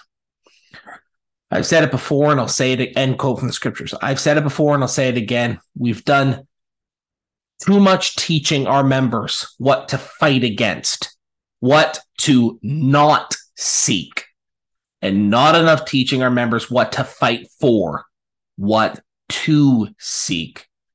The essence of our mortal journey and the answers to the most significant questions in life are distilled down to that single question.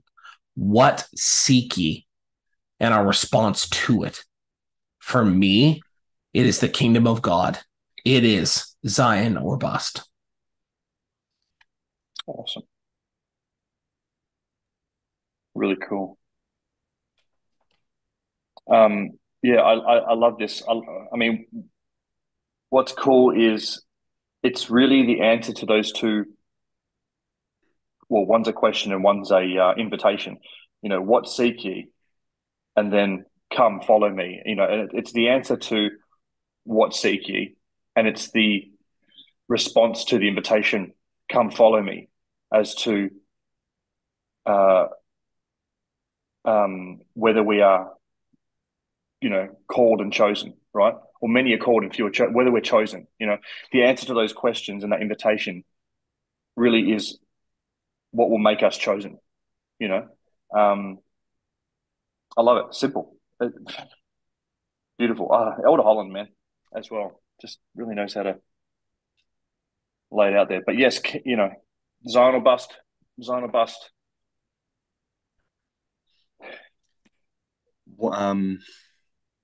Something that really hit me there and that I think about a lot and I realize is really a problem in our church, and I love the way you put this, is that we've done too much teaching our members what to fight against, what to not seek, and not enough teaching our members what to fight for, what to seek. And I think that was a very significant reason as to why for so many years of my membership in the church, I was so uninspired. And because I was uninspired, I only did the motions without any of the feeling, without any of the desire, without any of the zeal, without any of the, and without those things, you're not wanting to help other people. You become a very selfish person. And that's what I became. And it really crushed me. And I felt very strange because I knew the church was true, and I knew that I have a Father in heaven that loves me, and Jesus Christ is my Savior. And all those things I knew without a doubt, but I felt so empty inside. I just felt so empty inside because all I was trying to do from day to day is just try not to do bad. Go to church, try to read your scriptures, try to do whatever, but really just try not to break a commandment. Don't break any eggshells, Ammon. And in the end, maybe you'll be good enough for exaltation. Just don't break any eggshells along the way. And it was no wonder that I was totally depressed in that process. And that I looked around me at church and I saw people who were striving as hard as they could to not break commandments. And they were seemingly so unhappy as well. And I couldn't put my finger on it. I just could not put my finger on it. Why does everyone seem so unhappy about their discipleship if I know that all this is correct and all this is true? Why is everyone struggling so hard through it? And the whole reason, I believe, a big part of that reason is because we're focused so heavily on what not to do that we lose track of the glorious vision of what's coming and what we're going to be part of and what we can become, and looking forward to the future, fighting for something for our future, fighting for something for someone else, for our children, for the Savior to have a throne on the earth and reign as King of Kings. Like I mentioned earlier, that I might not be ashamed when I stand in front of my ancestors at some day, that I might look forward to doing my family history work and getting to the temple and rescuing some of these people, that in the end, my work might mean something. Not just don't sin, but do these things and become something so that I can release these people from their spiritual prisons. They can get a ticket of leave to be resurrected. They can come back to the earth and work with their family who they yearn over and love as angels on the earth, to bring about the separation and the gathering in unto the New Jerusalem, and that they may build a city, a holy city and a holy temple where the Lord Jesus Christ can rule and reign as King of Kings.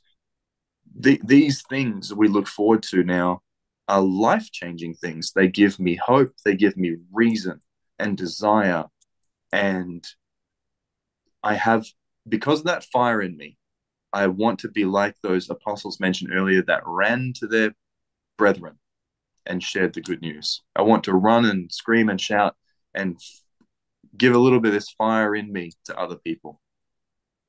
I was about to say that because you make a good point. It's interesting, right? Like you're so right that it's so easy for us as Latter-day Saints and we focus on so much of what not to do. Like it's like by default a huge part of the, don't do all of this stuff. We just have this huge list of things we don't do. But and that's what everyone gets bogged down and focused on. So much so that when we try to tell them, hey, there's all of this stuff we need to do, it's kind of like a surprise almost. Yep. Do you know what I mean? Like they're surprised. They don't know. They don't know it, don't understand it, never heard of it. It's part of our religion. Never heard of this thing. Never heard of the New Jerusalem.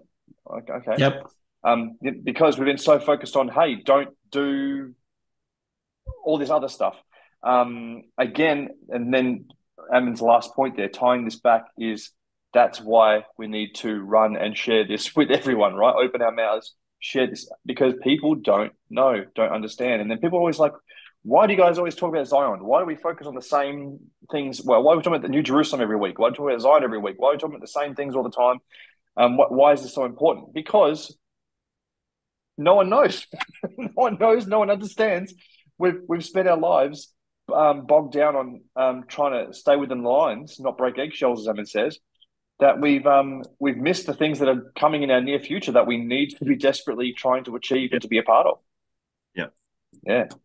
So yes, we will open our mouths. Great point there. Why do we know people haven't caught a vision of this? Why do we know that? How can we look at someone and go, I know you haven't got it yet, so I need to try and do whatever I can to help you understand it? Why do we know that? Because they don't have this zeal. No. Yeah. Because they don't have, if you're not out there trying to share this with someone, you don't have it. You don't get it. No. You either get it, and we know you get it because you're sharing it, or you don't quite get it yet. Right? Yep. Yeah.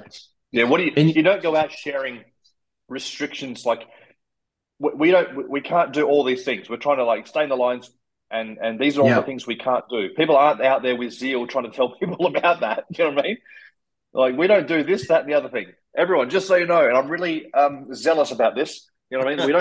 We're not zealous about that. But what we are zealous about is the events leading up to the second coming. Right? Yeah, that's a good point. That is and that is such a good point. That it's not so. Ammon was at a UFC. Now Ammon, every football, UFC, anything. If Ammon was like, oh man, I want, or taekwondo or whatever he's doing, I want to get you whatever it happens. I don't know what it is. Jiu-jitsu. I really enjoy this. Well, I'd be willing to bet you in every single one of those spheres, there's rules on what not to do. You don't. This is illegal. You don't do this. In football, there's all these things. In UFC, there's all these things. Is that how you describe it? Do you go, what is UFC? Well, UFC. What it's not is. Exactly. That's exactly right. That's exactly right. Well, that's what we do all day. We just teach you all the penalties all day long. We don't want to be offsides, and we don't want to be this and that. And it's like, anybody who's been in the sport, football, UFC, anybody will tell you that you can learn the rules in like 5 minutes of what not to do. It'll take you a lifetime of figuring out what to do and how to master it. That's where you fall in love with the sport, not in the things you don't do, but in what you do. And so we're just a bunch of football players standing around, and the game starts, and we're like, wait, what are we doing? I don't even know what game is this. I just know that we're not allowed to be offsides, and all I know is the rules on what not to do. I don't know what we're doing here. Like, also, where does the ball go? Also, in that, yes, that's right. Take this analogy and add a layer. Oh, yes, good. In this scenario, if you're on the team, you are going to win. And so the real test that we have being on the team and playing the game and trying to master it is getting as many people as we possibly can to join us, to fill the arena, to cut. If you're willing, get on the field with us, stand in the watchtower with us, become Israel, become Team Israel on the field, and look out for others and bring others in. Yeah, the win is guaranteed, but technically, being on the sidelines or being the opposing team, that's where you don't want to be. But yeah. And I would much rather teach that way all the time, but people don't want to do it. For example, priestcraft. What do people constantly want to tell you? Is this priestcraft? Well, what about this? What about this? Well, how about I tell you this instead? Preach without selling the word, without esteeming all the things to do. If I teach you all those things instead, what the Holy Scriptures tell us to do, not good enough. Not good enough. What we instead have to focus on is the do not do's, the rules of, okay, but if I'm off sides, but just by like a little bit, it's like, what are you doing? What are you doing? Like, I just told you that that we need to move the ball this direction, right? Preach without selling the word. Esteem your brother as yourself. You're no better than the hearer. You're all one, right? That's what you do. Well, okay, but instead, it's like people just want to. We're so and we're having to fight out of this too. We're so ingrained to just focus on the what not to do and being like, well, did this person break the rule? Did that person break the rule? Is that person off sides? That it's just like, stop talking about this. Stop talking about this. Figure out what to do. You can't play a game, let alone win a game, if you're only focused on what you can't do. You're not going to be inspired to want to play the game anymore if all you're doing is having a rules meeting. Yes. Yes. It's the worst part of any sport is having to get together and discuss the rules. Everyone hates it. Yes. You want to. That's the worst part about learning a new board game, by the way, is trying to understand the rules first. Every time. Absolutely. Board game's another perfect example. Another perfect example. Man, would that be a terrible board game, man? Oh my. Now, it's not that it's funny because people are going to listen back to this and pick out what they hear. It's not that we're saying that rules aren't important, because without the rules meeting before the game's just going to be a farce. Correct. There's going to be absolutely no point in playing the game. But it's not the major component. You do it, you get it out of the way. It's clear. Correct. Get it out of the way. And then you actually go forward and you play the game. And it's therefore no longer about what not to do. It's all about what to do in the lines. And have fun doing it. Have fun. It's the exciting part. And in this game, everyone who plays and sticks to the rules, and if you go outside the boundaries, repentance is there. The Savior atoned for our sins. We're not perfect. We all need that atonement to get back in the game. We're all going to win, but we have to play. And if we're not doing and trying to be inspired through that process, if we're only focused on the rules all day, you will become like me in years past, uninspired, depressed in the gospel. Yes. And even though you know it's true, can't quite put your finger on why it's not really coming together for you spiritually. It's because you don't have anything to play for. You don't have any reason to inspire you to get up off the field when you've been knocked down 10 times and chase that ball again. Yeah. Not to keep hammering this to death, but let's do it. Let's do it. Hammer it. Another interesting thing to note is that the rules are what make games fun. You need the rules in place so that the game can be fun, because if there's no rules, the game's a free-for-all and anyone does whatever they want, and it's actually not fun at all. So it's interesting that we need the rules. We need those do's and don'ts so that the game has structure, so that it's actually fun, because otherwise you're not, what are you doing? You need to compete against, whatever, or, needs to be a challenge, and it will be fun that way. But so it's just an interesting thing. The rules need to be there, but that's not the fun part. No. It's not the part. And when someone comes along and they go, okay, house rule, I win. When someone comes along and tries to change the rule in the middle of the game, man, that gets people angry, and it should, because it ruins the game. And so, that's like playing Uno with different people. You play Uno and you've got your rules, and then you play Uno with someone else and they've got their own family rules. And in their family, you can chuck draw twos and draw fours and or do whatever you want. And in my rules, no, we do draw twos, or you've got your own rules, and that I can't do it, man. I can't play Uno unless the rules are stipulated very clearly from the start. So the rules have to be set from the start. And from the very start, we've been taught things like follow the prophet. Real simple, but follow the prophet. And then somewhere through this game, we're winning the game. Everything's fine. It's hard, but we're inspired and we're winning the game. And the prophet comes out, who might be the coach, and says, guys, I need you to run in this sort of direction when you collect the ball. And then someone pipes up mid-game and says, hang on a second, house rules, I'm going the opposite direction. And then the rest of the team should jump down their throat and say, no, you're on our team. You knew the rules before you started playing. We stick to the rules in order to win this game. We're following the coach. And the coach has said, you're not going to win the team game by running in the opposite direction and throwing the rules out mid-game like someone playing house rules. It's funny. This is a metaphor that you could just go on forever, isn't it? I got another one. Oh, no. I can keep going. Here's another one. One more. Okay. Imagine you talk about you don't do something you're not passionate about. What's the thing that men are some of the most passionate about? Who they marry. Imagine a man sitting down and be like, why did you marry this woman?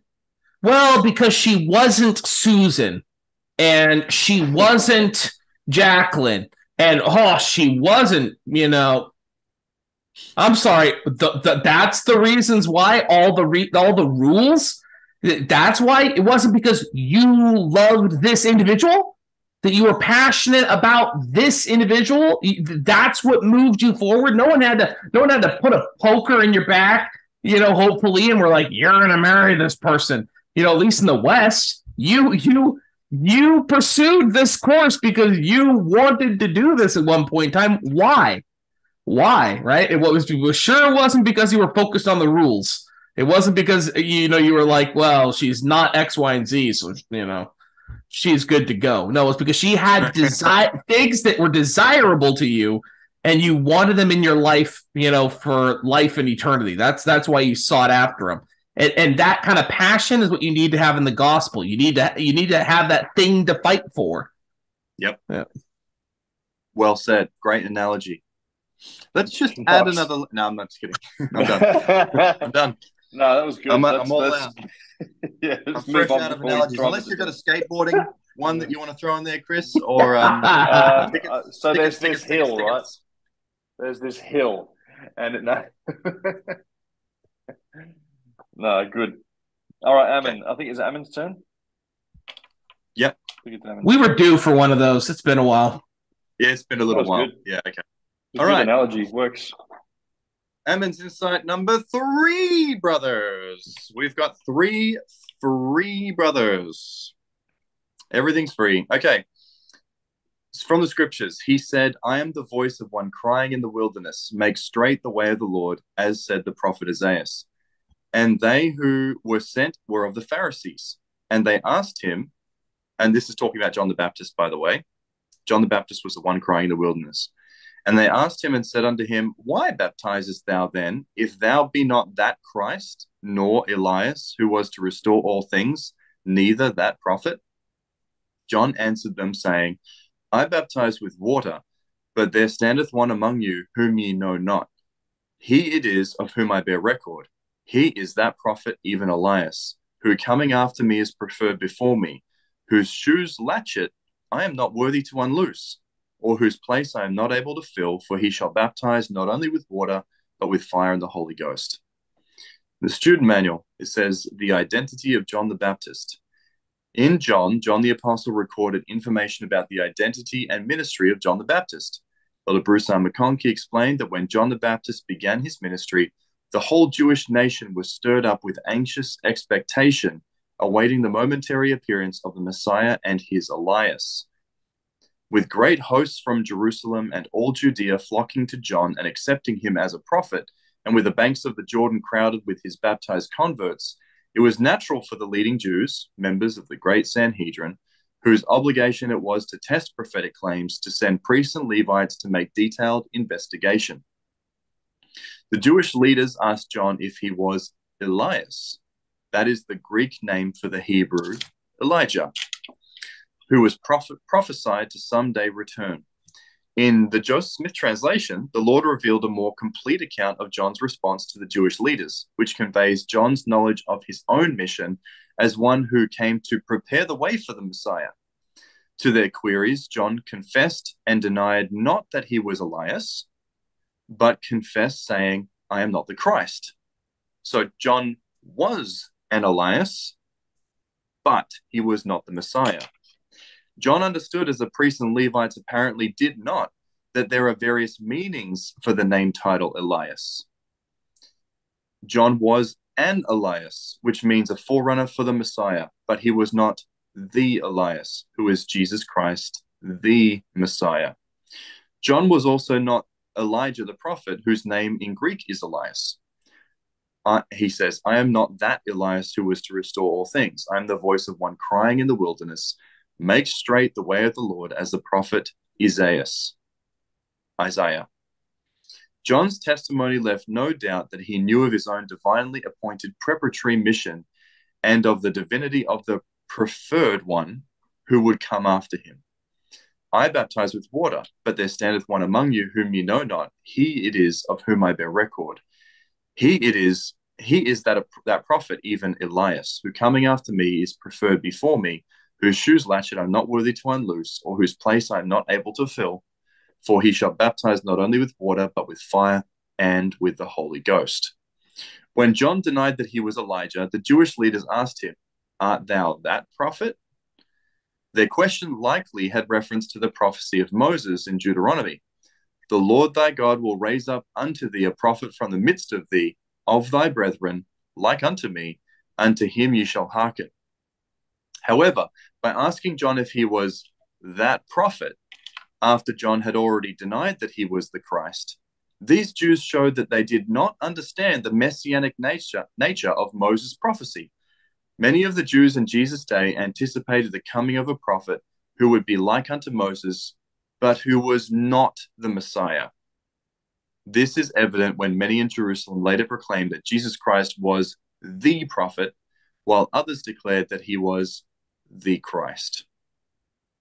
So there are 2 points that I want to make on this. Here is the first one. It has been over 2,000 years since Moses' prophecy regarding the coming of the Messiah, and yet the Jews in the meridian of time still did not understand it. They had 2,000 years of time poring over this prophecy, poring over the prophecy to understand it, and they still had no idea. They were waiting for a prophet named Elias, or Elijah in Hebrew, that was not the Messiah and completely missed the mark. They missed the mark so hard that they killed the very man whom they waited on. That's how hard they missed this. A prophecy 2,000 years in the making, plus from that time prior, they missed it so hard that they killed the very guy who they said they were waiting for. That's how hard they missed it. They didn't just not know him, they killed him. I can't overemphasize how badly the Jews missed this mark. And I don't trust me, we're as bad as them. I'm going to get there. It's not that I have a problem with the Jews and not us. I've got a problem with anyone that misses the mark, including me. So let's carry on here. It's only been 200 years since the restoration of the gospel, and in that time, an element of our church has done the exact same thing as the Jews have done. They have completely misunderstood the prophecy of the second coming of the Savior and replaced it with a fictional Elias that they call the Davidic servant or an Indian warrior prince or princess, and therefore completely once again dethroning the Savior's position, just like the Jews did. This group of people are going to cut themselves off from the Messiah all over again. And we've quoted this before, but Brigham Young said, the Gentiles will be as much mistaken in regard to Christ's second advent as the Jews were in relation to the first. Now, they got it wrong over 2,000 years, and they killed the guy. And we have a big percentage of our church, a seemingly growing percentage of the true church of Jesus Christ on the earth, who is doing the exact same thing. So my recommendation to all of you who are doing that is cut it off. Otherwise, when he comes, you're at risk of doing the same thing that the Jews did to him the first time. Okay, that was the first point. Second point is this. This is from the student manual for Isaiah chapter 4. It says, who is the righteous man from the east? John saw a vision similar to Isaiah's and spoke of this righteous man as an angel ascending from the east, having the seal of the living God. The Lord revealed to Joseph Smith that this angel of the east was Elias, which was to come to gather together the tribes of Israel and restore all things. Of this angel, Elder Bruce R. McConkie said, who has restored all things? Was it one man? Certainly not. Many angelic ministrants have been sent from the courts of glory to confer keys and power, to commit their dispensations and glories again to men on earth. At least the following have come: Moroni, John the Baptist, Peter, James, John, Moses, Elias, Elijah, Gabriel, Raphael, Michael. And since it is apparent that no one messenger has carried the whole burden of the restoration, but rather that each has come with a specific endowment from on high, it becomes clear that Elias is a composite personage. The expression must be understood to be a man, a name, and a title for those whose mission it was to commit keys and powers to men in this final dispensation. Thus, the man from the east seems to mean angels of the restoration, who are grouped together under the composite title of Elias. My words, this angel is Elias, a composite of all angelic messengers involved in the restoration. Elias is therefore the title of one that prepares the way for the Lord by committing keys and power in this last dispensation. From the student manual of Malachi 3, who is the messenger sent to prepare the way of the Lord? And who is the messenger of the covenant? Joseph Smith was also an Elias, in that he was a forerunner, one who prepared the way, who laid the foundation for the second coming through the restoration of the gospel, just like our mate John the Baptist for the Savior Jesus Christ at his first coming, was an Elias. Bruce R. McConkie said, the time of the restoration makes this the time period and responsibility of Joseph Smith. Close quote. So if this angel is the statue that we previously placed on our temples, and its composite title is more correctly Elias, as the composite personage responsible for bringing the keys and the power to make ready for the coming of the Lord, then Joseph Smith stands at the head of this dispensation, holding the ultimate responsibility over that work, and is the greatest embodiment of that angel, that Elias. Ergo, this is an ergo for Micah because we haven't had one today. Ergo, Joseph Smith Jr. is the symbol of the angel we previously hoisted onto our temples.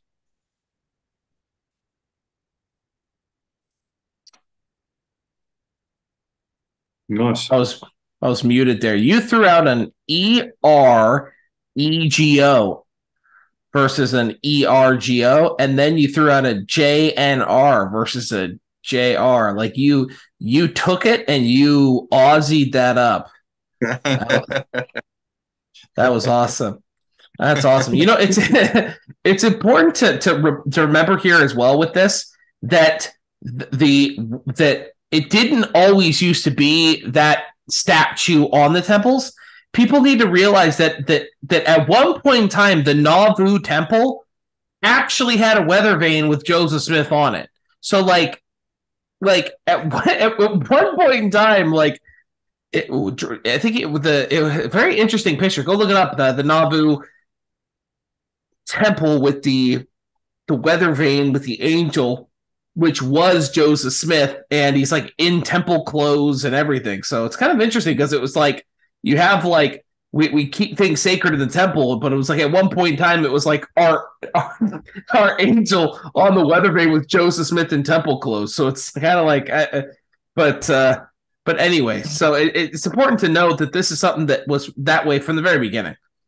Joseph Smith taught this very, very, very clearly from the very beginning. So it's just a heartbreaking thing, man. Especially going through the Old Testament last year, and it's going to be the New Testament this year, and it's just going to be like, it's just every week. There is something in it every week. It's like, just take the time to do the come follow me. What you have to do, see, this was so crazy, like these Jews, you're going to have to just throw this stuff out the window, man. You're just going to have to just be like, I don't study the come follow me manual. I don't study the student manuals. I don't do that. I don't need to. And I'm going to throw it out. And that's just so sad because it's like, okay, but admit that you're not sound in the doctrine of the Church of Jesus Christ of Latter-day Saints. You're going rogue. Just admit that. The other thing I would say here on this point, and then I will stop, was the point here where he's saying, okay, I am an Elias, but then he's asked about Jesus the Christ, and he says, I'm not the Christ. And then he says this, I am not that Elias. I'm not that guy who is going to restore all things. Yep. Which is fascinating because this gets back to that topic that seems to be really popular now. It's like some certain topics become really popular with the saints for months or years. But the Messiah ben Joseph versus Jesus, the two messiahs, and they're asking about both of them. They're asking him if he's Joseph Smith or if he's Jesus. He's at that because those are the two big anointed ones. Are you the one who's going to restore all things, or are you this anointed Christ? He's asking both, and John answers, "No, I'm neither of those things." But so anyway, it's really interesting because you have, which you talked about last week. We have Jesus Christ, who was obviously a sinless sacrifice for sin. You have John the Baptist, who was the greatest prophet born to man, and Joseph Smith, who, beside Jesus Christ, no one had done more. So it's fascinating that you have these individuals asking John the Baptist about Joseph and Jesus, and without the littlest bit of envy, without the littlest bit of jealousy, without the littlest bit of any of those things, he said, "No, not me.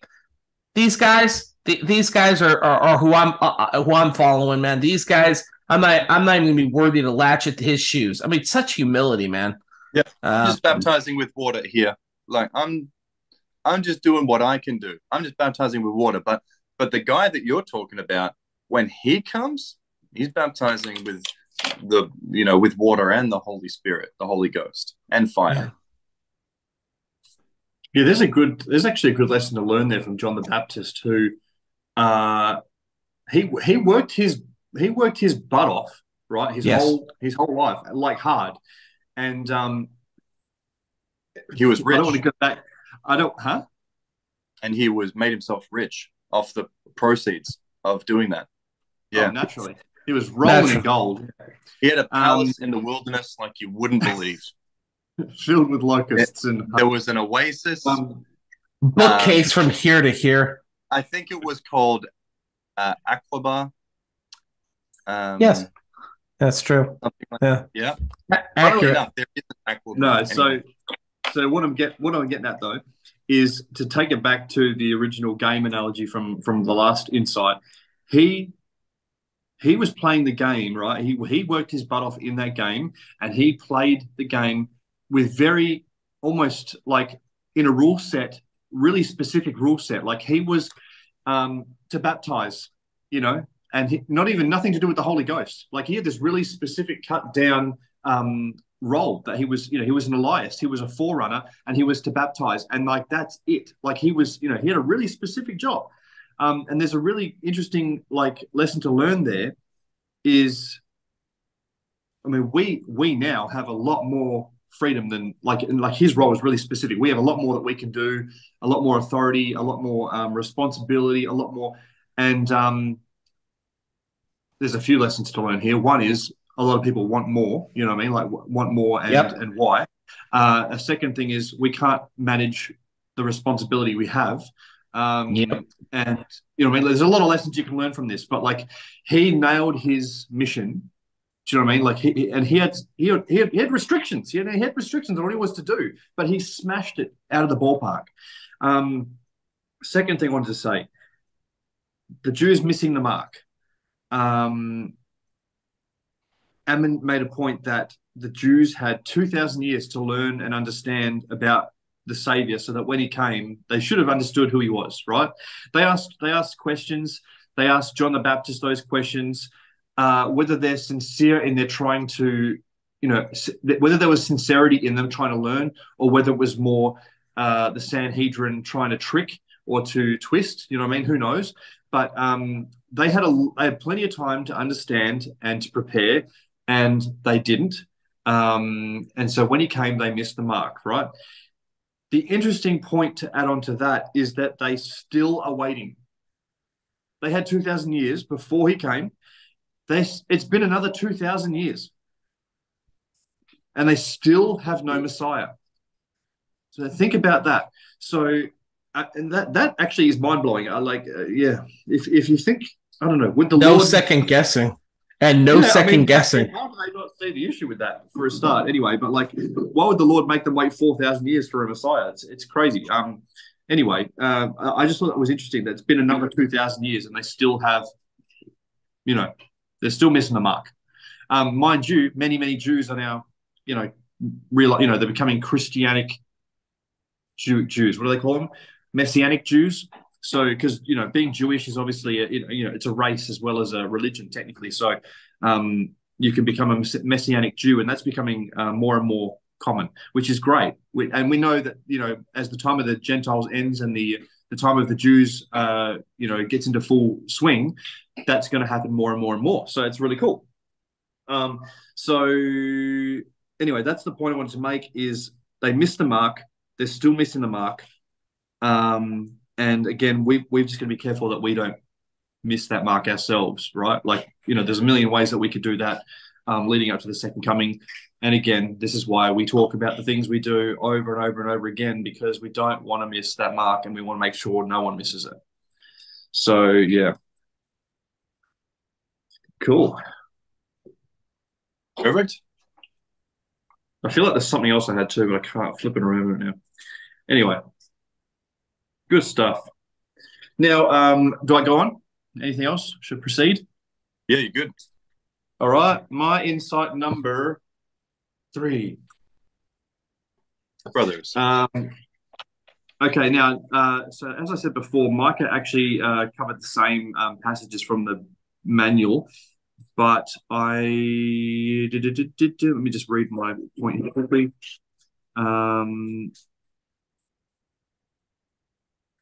I got a bunch of stuff here, so I'm not going to read all of that again. So I'm going to start with the scriptures, though. Verse 41 and verse 45. It says, "He first findeth his own brother Simon, and saith unto him, We have found the Messiah," which is being interpreted the Christ. I think this is talking about Andrew again. And then in verse 45, and this is after they've brought, he brought Simon Peter to meet the Savior. And then in verse 45, he says, "Philip findeth Nathanael, and saith unto him, We have found him, of whom Moses in the law and the prophets did write, Jesus of Nazareth, the son of Joseph." Now, just interestingly, considering going off the previous insight, they didn't miss the mark. They listened. They found him. They got in there. So it was possible. It was possible.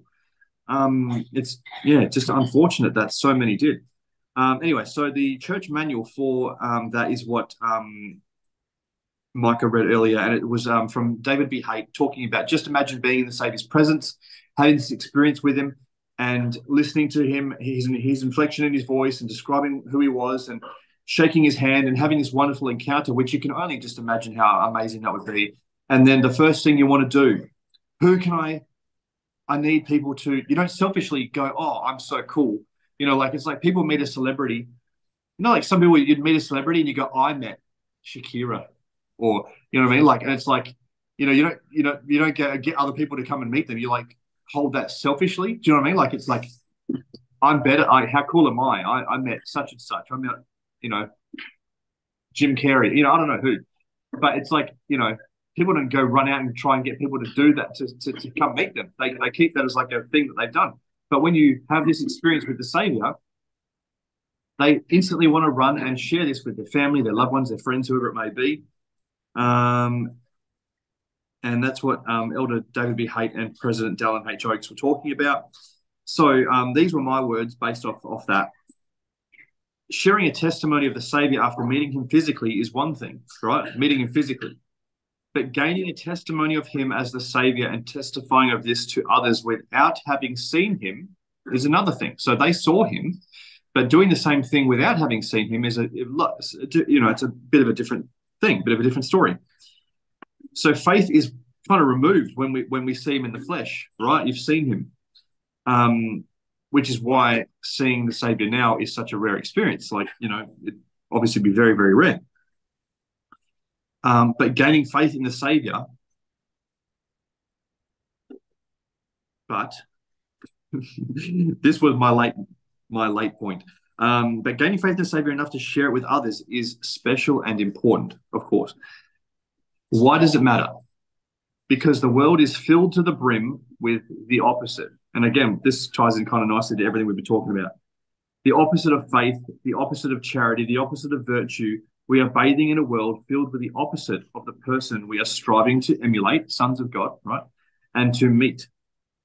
If we want to emulate him and become a son of God and become like him, we need to share our testimony of him. We need to even those odds. Actually, we need to beat those odds. Our light needs to surpass and dwarf the light of Babylon. And so lastly, how do we gain this testimony of him? John 1:45, chapter 1, verse 45, the church manual says for that passage, when Philip told Nathanael about Jesus, he said that he had found the person of whom Moses in the law and the prophets did write. Philip and other disciples were able to recognize Jesus as the Messiah because they had been searching the scriptures for signs of the Messiah. That's the difference there. Nice. The law was the first 5 books of Moses, while the prophets were books such as Isaiah, Micah, Jeremiah, Zechariah. Later in his ministry, Jesus commanded his listeners to search the scriptures, which were the books of the Old Testament in his day, because they testified of him. So my words again. So the apostles were ready to accept the Savior when he came because they had studied sufficiently to know him, They knew the signs and prophecies. They knew his character. Do you know the signs? Do you know his character? Right? Do you? John 1 verses 9 to 11, coming 9 to 11, one of those verses says he came unto his own and his own received him not. So we are his own. We are his own. Like the Jews were his own and they received him not. We are his own. What are we expecting? What type of savior are we waiting for? The Jews were expecting a certain type of savior. They're still waiting for that type of savior, a savior to save them from bondage, from their enemies, from all the tribulations that they've had. What type of savior are we waiting for? Will we recognize and receive him? Jesus had John the Baptist testifying of him in mortality. Do we have anyone testifying and bearing witness of him in our mortality? Yes, we do. Joseph Smith was and is an Elias, a forerunner, and through the church, restored through Joseph, we have the keys to seership in our living prophets. And that's that. That is a 2 a.m. win. That's a win, a rambling win once again. Yes. I love that point about the scriptures. I love that point. I love that point that they because they read the scriptures and understood the prophecies, they could experience the conversion and the understanding that this is the Savior. Once again, confirming that we do not have the right to the guidance of the Holy Ghost. We don't have the right for guidance of additional insights and additional revelation if we're neglecting what is already at our fingertips. And so these were stalwart people who were looking into this. But another key insight here: were they the educated? Were they the rich? Were they the affluent? I'd say the same thing.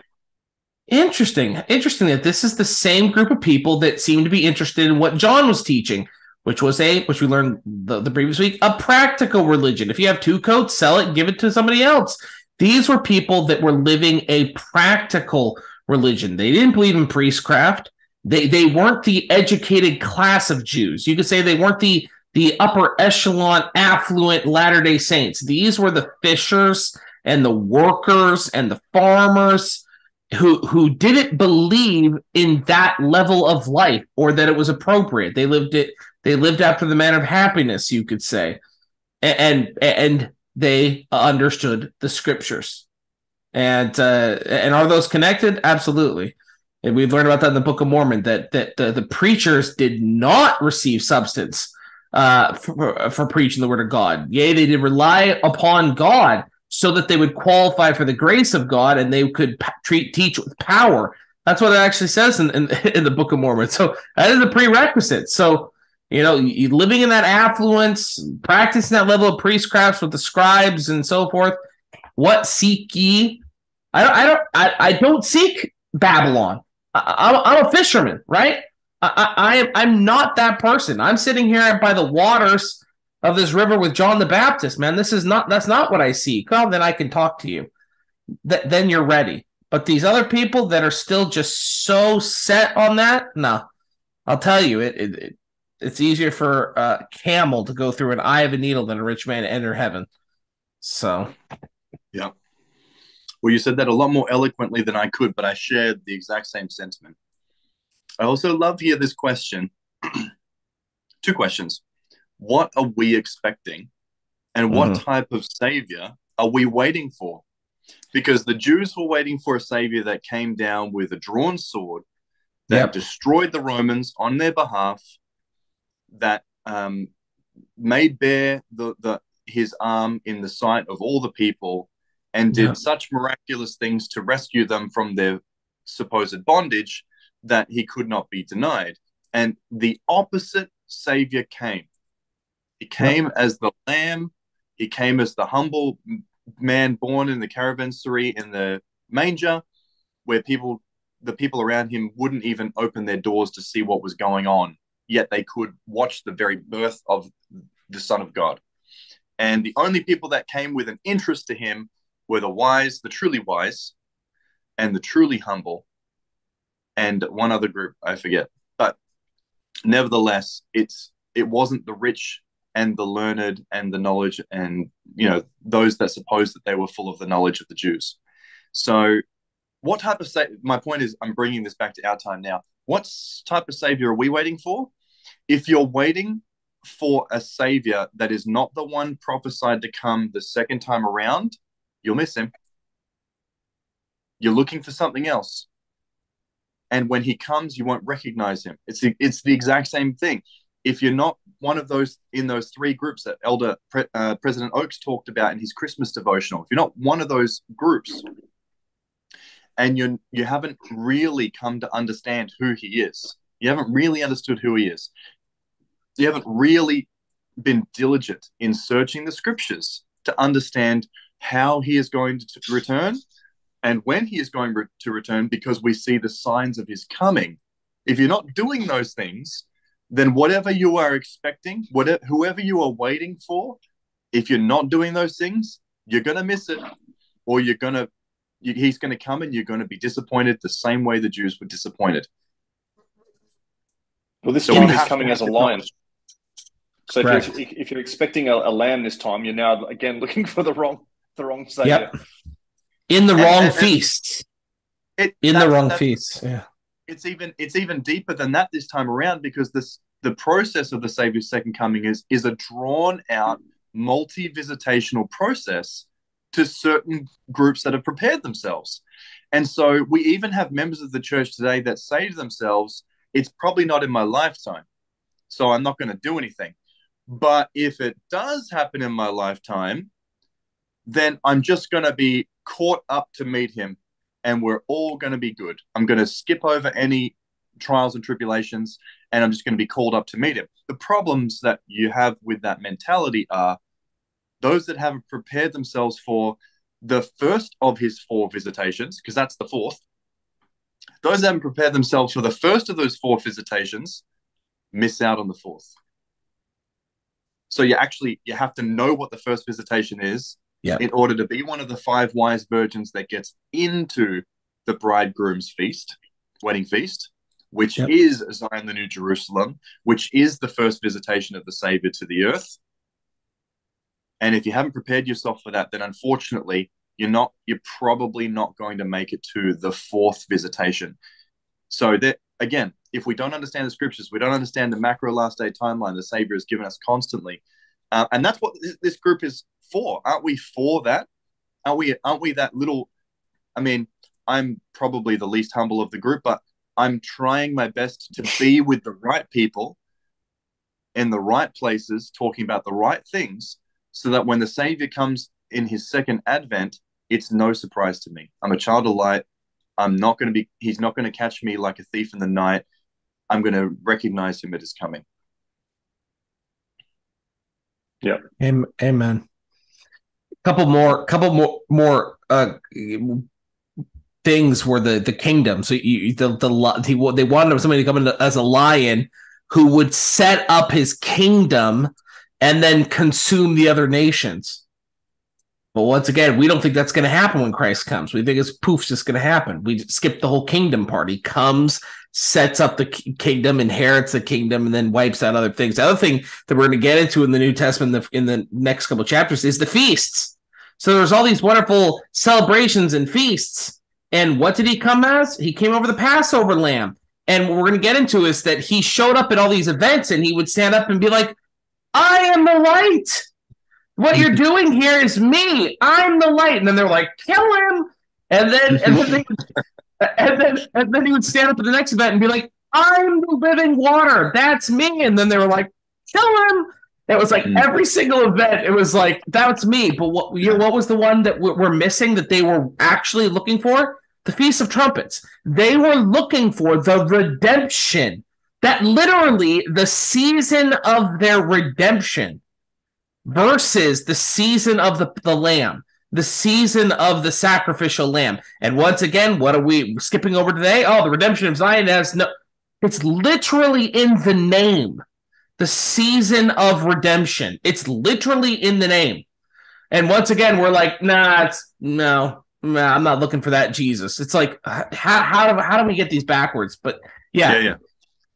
No, it's the season of redemption of Zion. It's in the name. Skip that, Micah. Skip that. We need to talk about Adam endowment that doesn't involve us whatsoever. Let's talk about Adam endowment that has nothing to do with us. It's true. And if we get any notice of it or we get any kind of attendance to it, I'd be surprised. But let's put all of our last day timeline discussions focus squarely on that which has nothing to do with us and completely skip over the 10th article of faith. It doesn't exist. Yeah. So sad. I hope more people wake up to that because it's a very, really, really cool event, something to fight for. The redemption of Zion. Join the Lord's Youth Battalion. Do it. It's not because they don't know. Here's the thing as well. It's not because they've not heard it or they don't know it. It's because they don't have the faith that it's real. Yeah, it's true. It takes faith to believe that something as crazy as the clearing of a location and an actual holy city being built before it's all said and done. And people, I honestly believe people don't have the faith to believe in such a thing.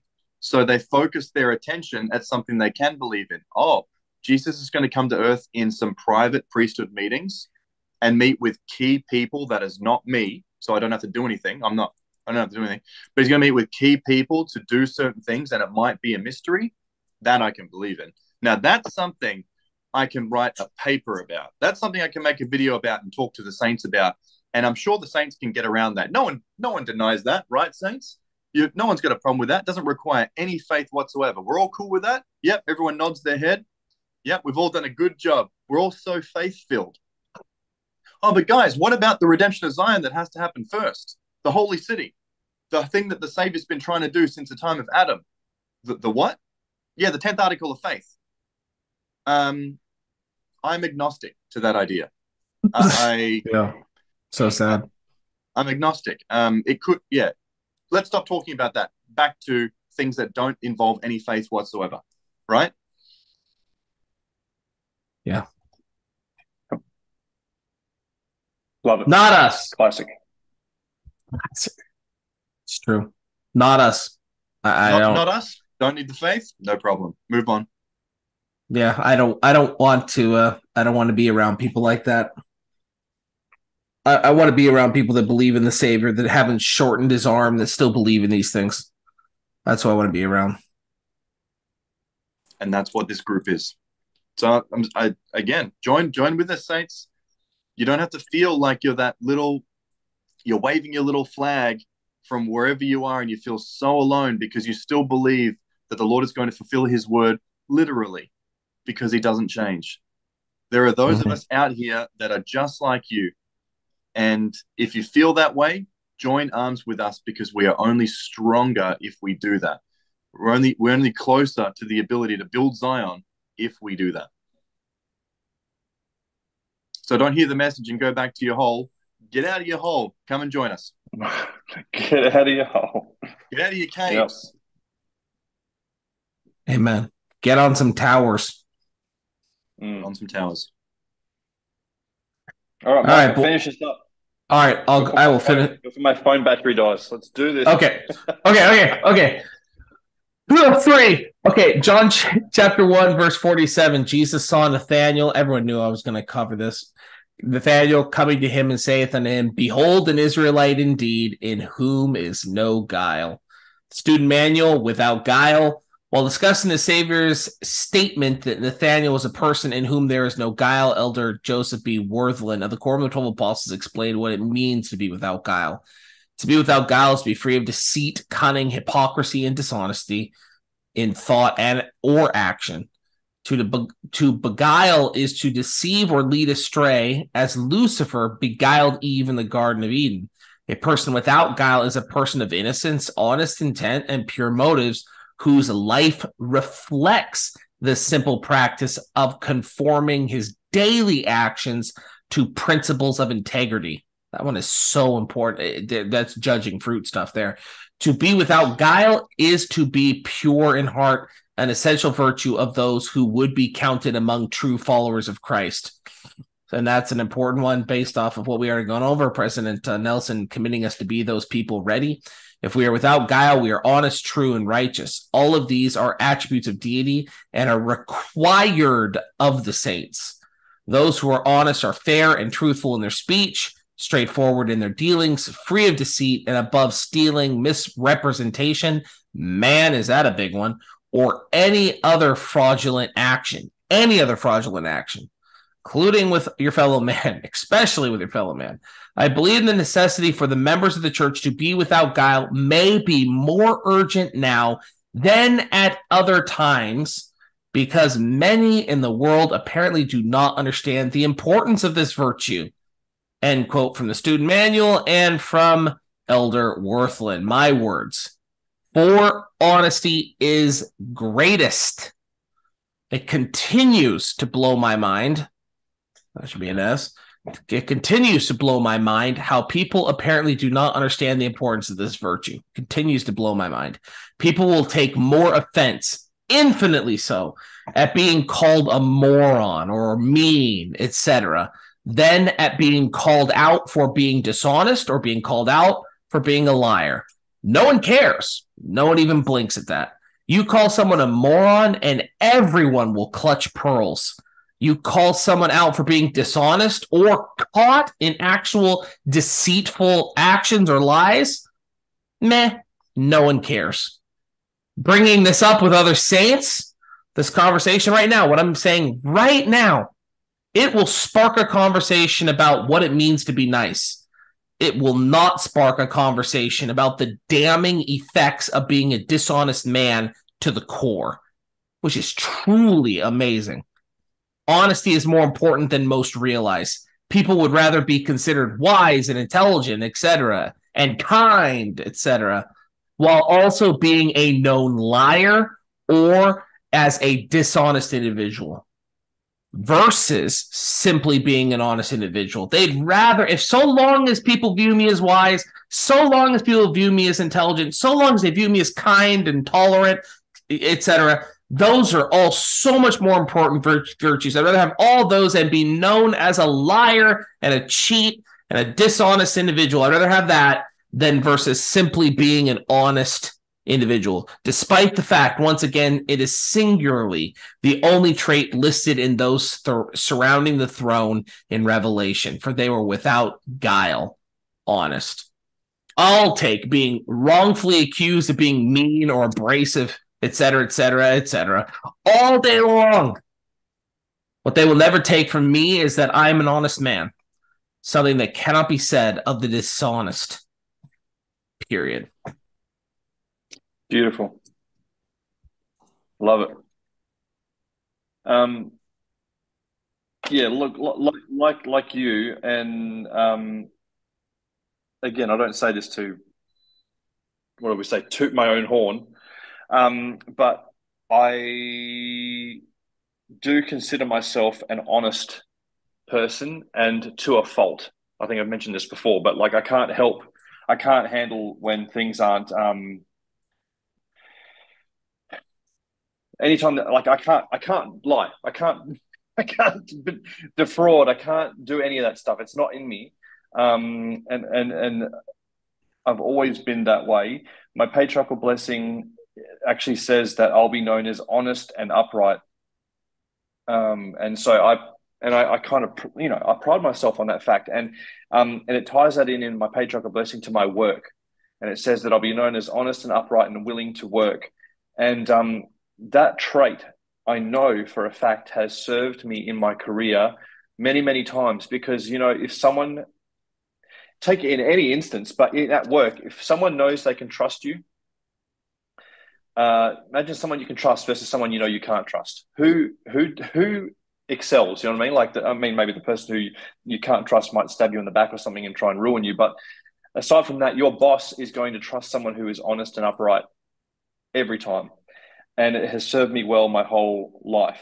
And we live in a world where, as Micah just said, it is insane and common how many people are willing to dig a pit for their neighbor, to get gain at the expense of their neighbor.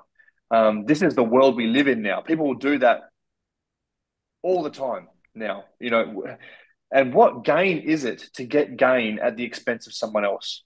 You know what I mean? Like, unreal. And I've seen it.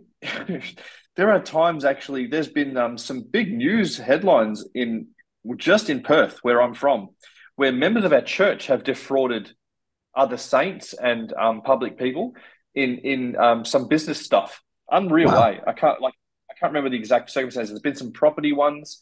There's been some other ones. Yeah, Jeepers, going back to even our father lost, our dad lost his life savings to through a member of the church, basically. But Wow. anyway, it's crazy the amount of people in this day and age who will dig a pit for their neighbor and try to get gain at the expense of someone else. It's unreal, and I don't understand. I can't believe that. But the other kicker about an honest person is that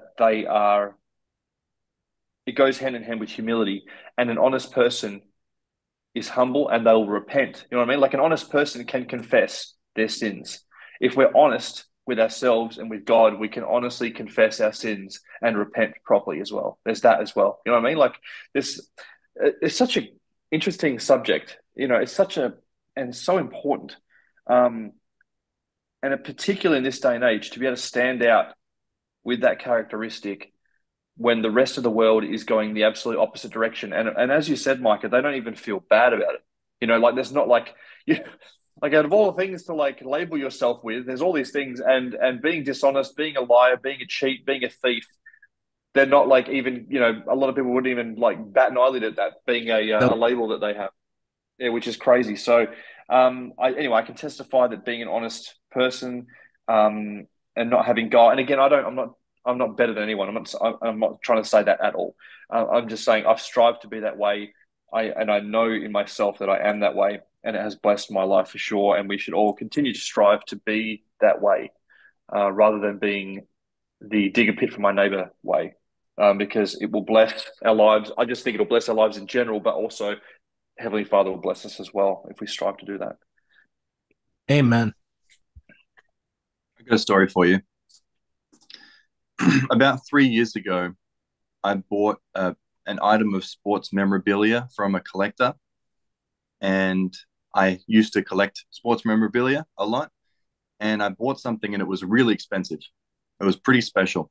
It was a fight-used pair of gloves from a Japanese mixed martial arts fighter who I really thought was awesome. Anyway, the word got through the grapevine that I had those gloves, and somebody spoke to that fighter, and it turns out that the fighter was defrauded of those gloves from a man who said he was going to put them in a museum.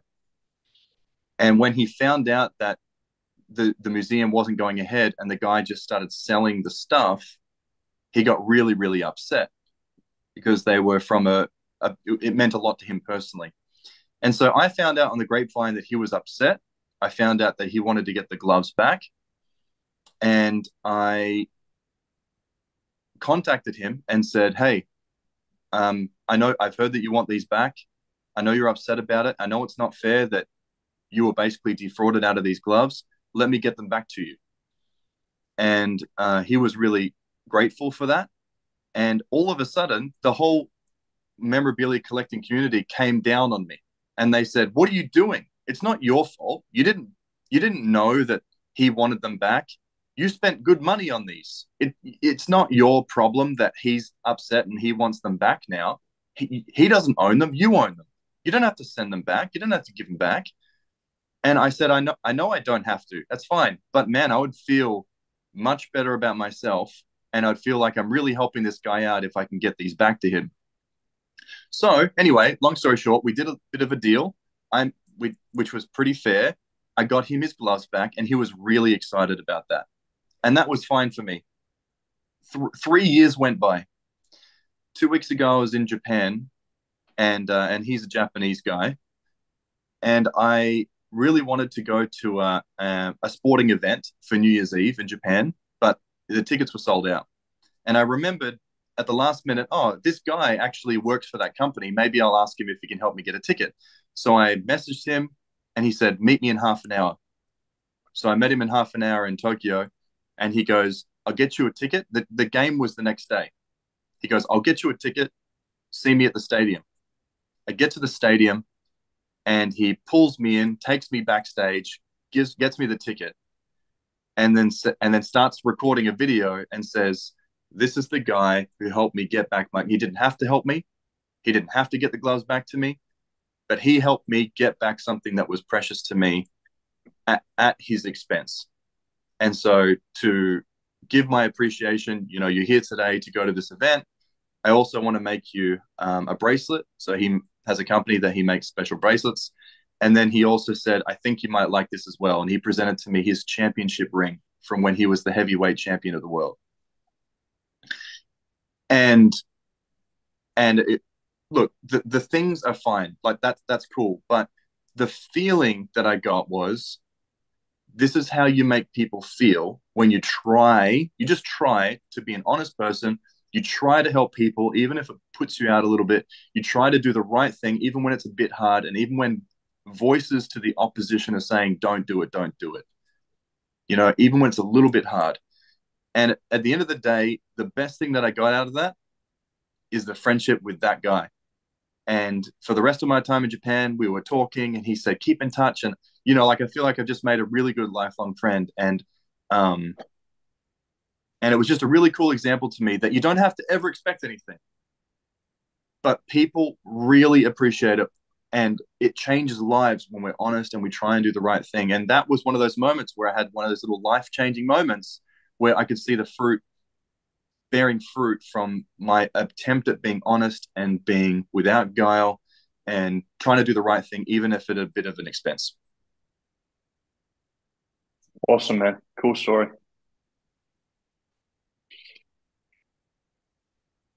Honesty, number one. Amen. Honesty is greatest.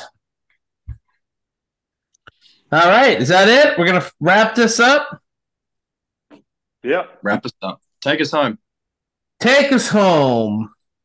Thank you for taking the time to listen to this today. Brothers and sisters, this is just so fun to do this. We feel so blessed to be alive today in this day, the days in which we know the Lord is going to perform his most wonderful works. The days directly before the second coming of our Lord and Savior, right? We are Zion or bust, or as President Taylor said, the kingdom of God or nothing. We know the Church of Jesus Christ Latter-day Saints is the Lord's church, and we're doing everything we can to prepare the world for the Savior's second coming. We are doing everything we can. And brothers and sisters, we're not trying to take away from your Come Follow Me study. We hope that you will share with us your insights, that you're going to read the readings this week and do exactly what we talked about this week, that you're going to learn these things and then want to share them with other people. Share them with us. Share them with your friends. Share them with your loved ones. If you are interested in learning more, you want to link arms with us, check us out on Discord or on Facebook or on the YouTube channel. Links are always provided below. Share your insights with us, please. We want to learn with you. We want give you a soundboard. We want to be that person with you. So please share with us your insights. Zion cannot be built without a group of righteous saints. It just cannot. It can't be built up. And the greatest manifestations, the greatest blessings are never because of individual enterprise. We need each other. We are the Three Brothers. And we love you. We love you. Love you guys. See you soon. Bye-bye.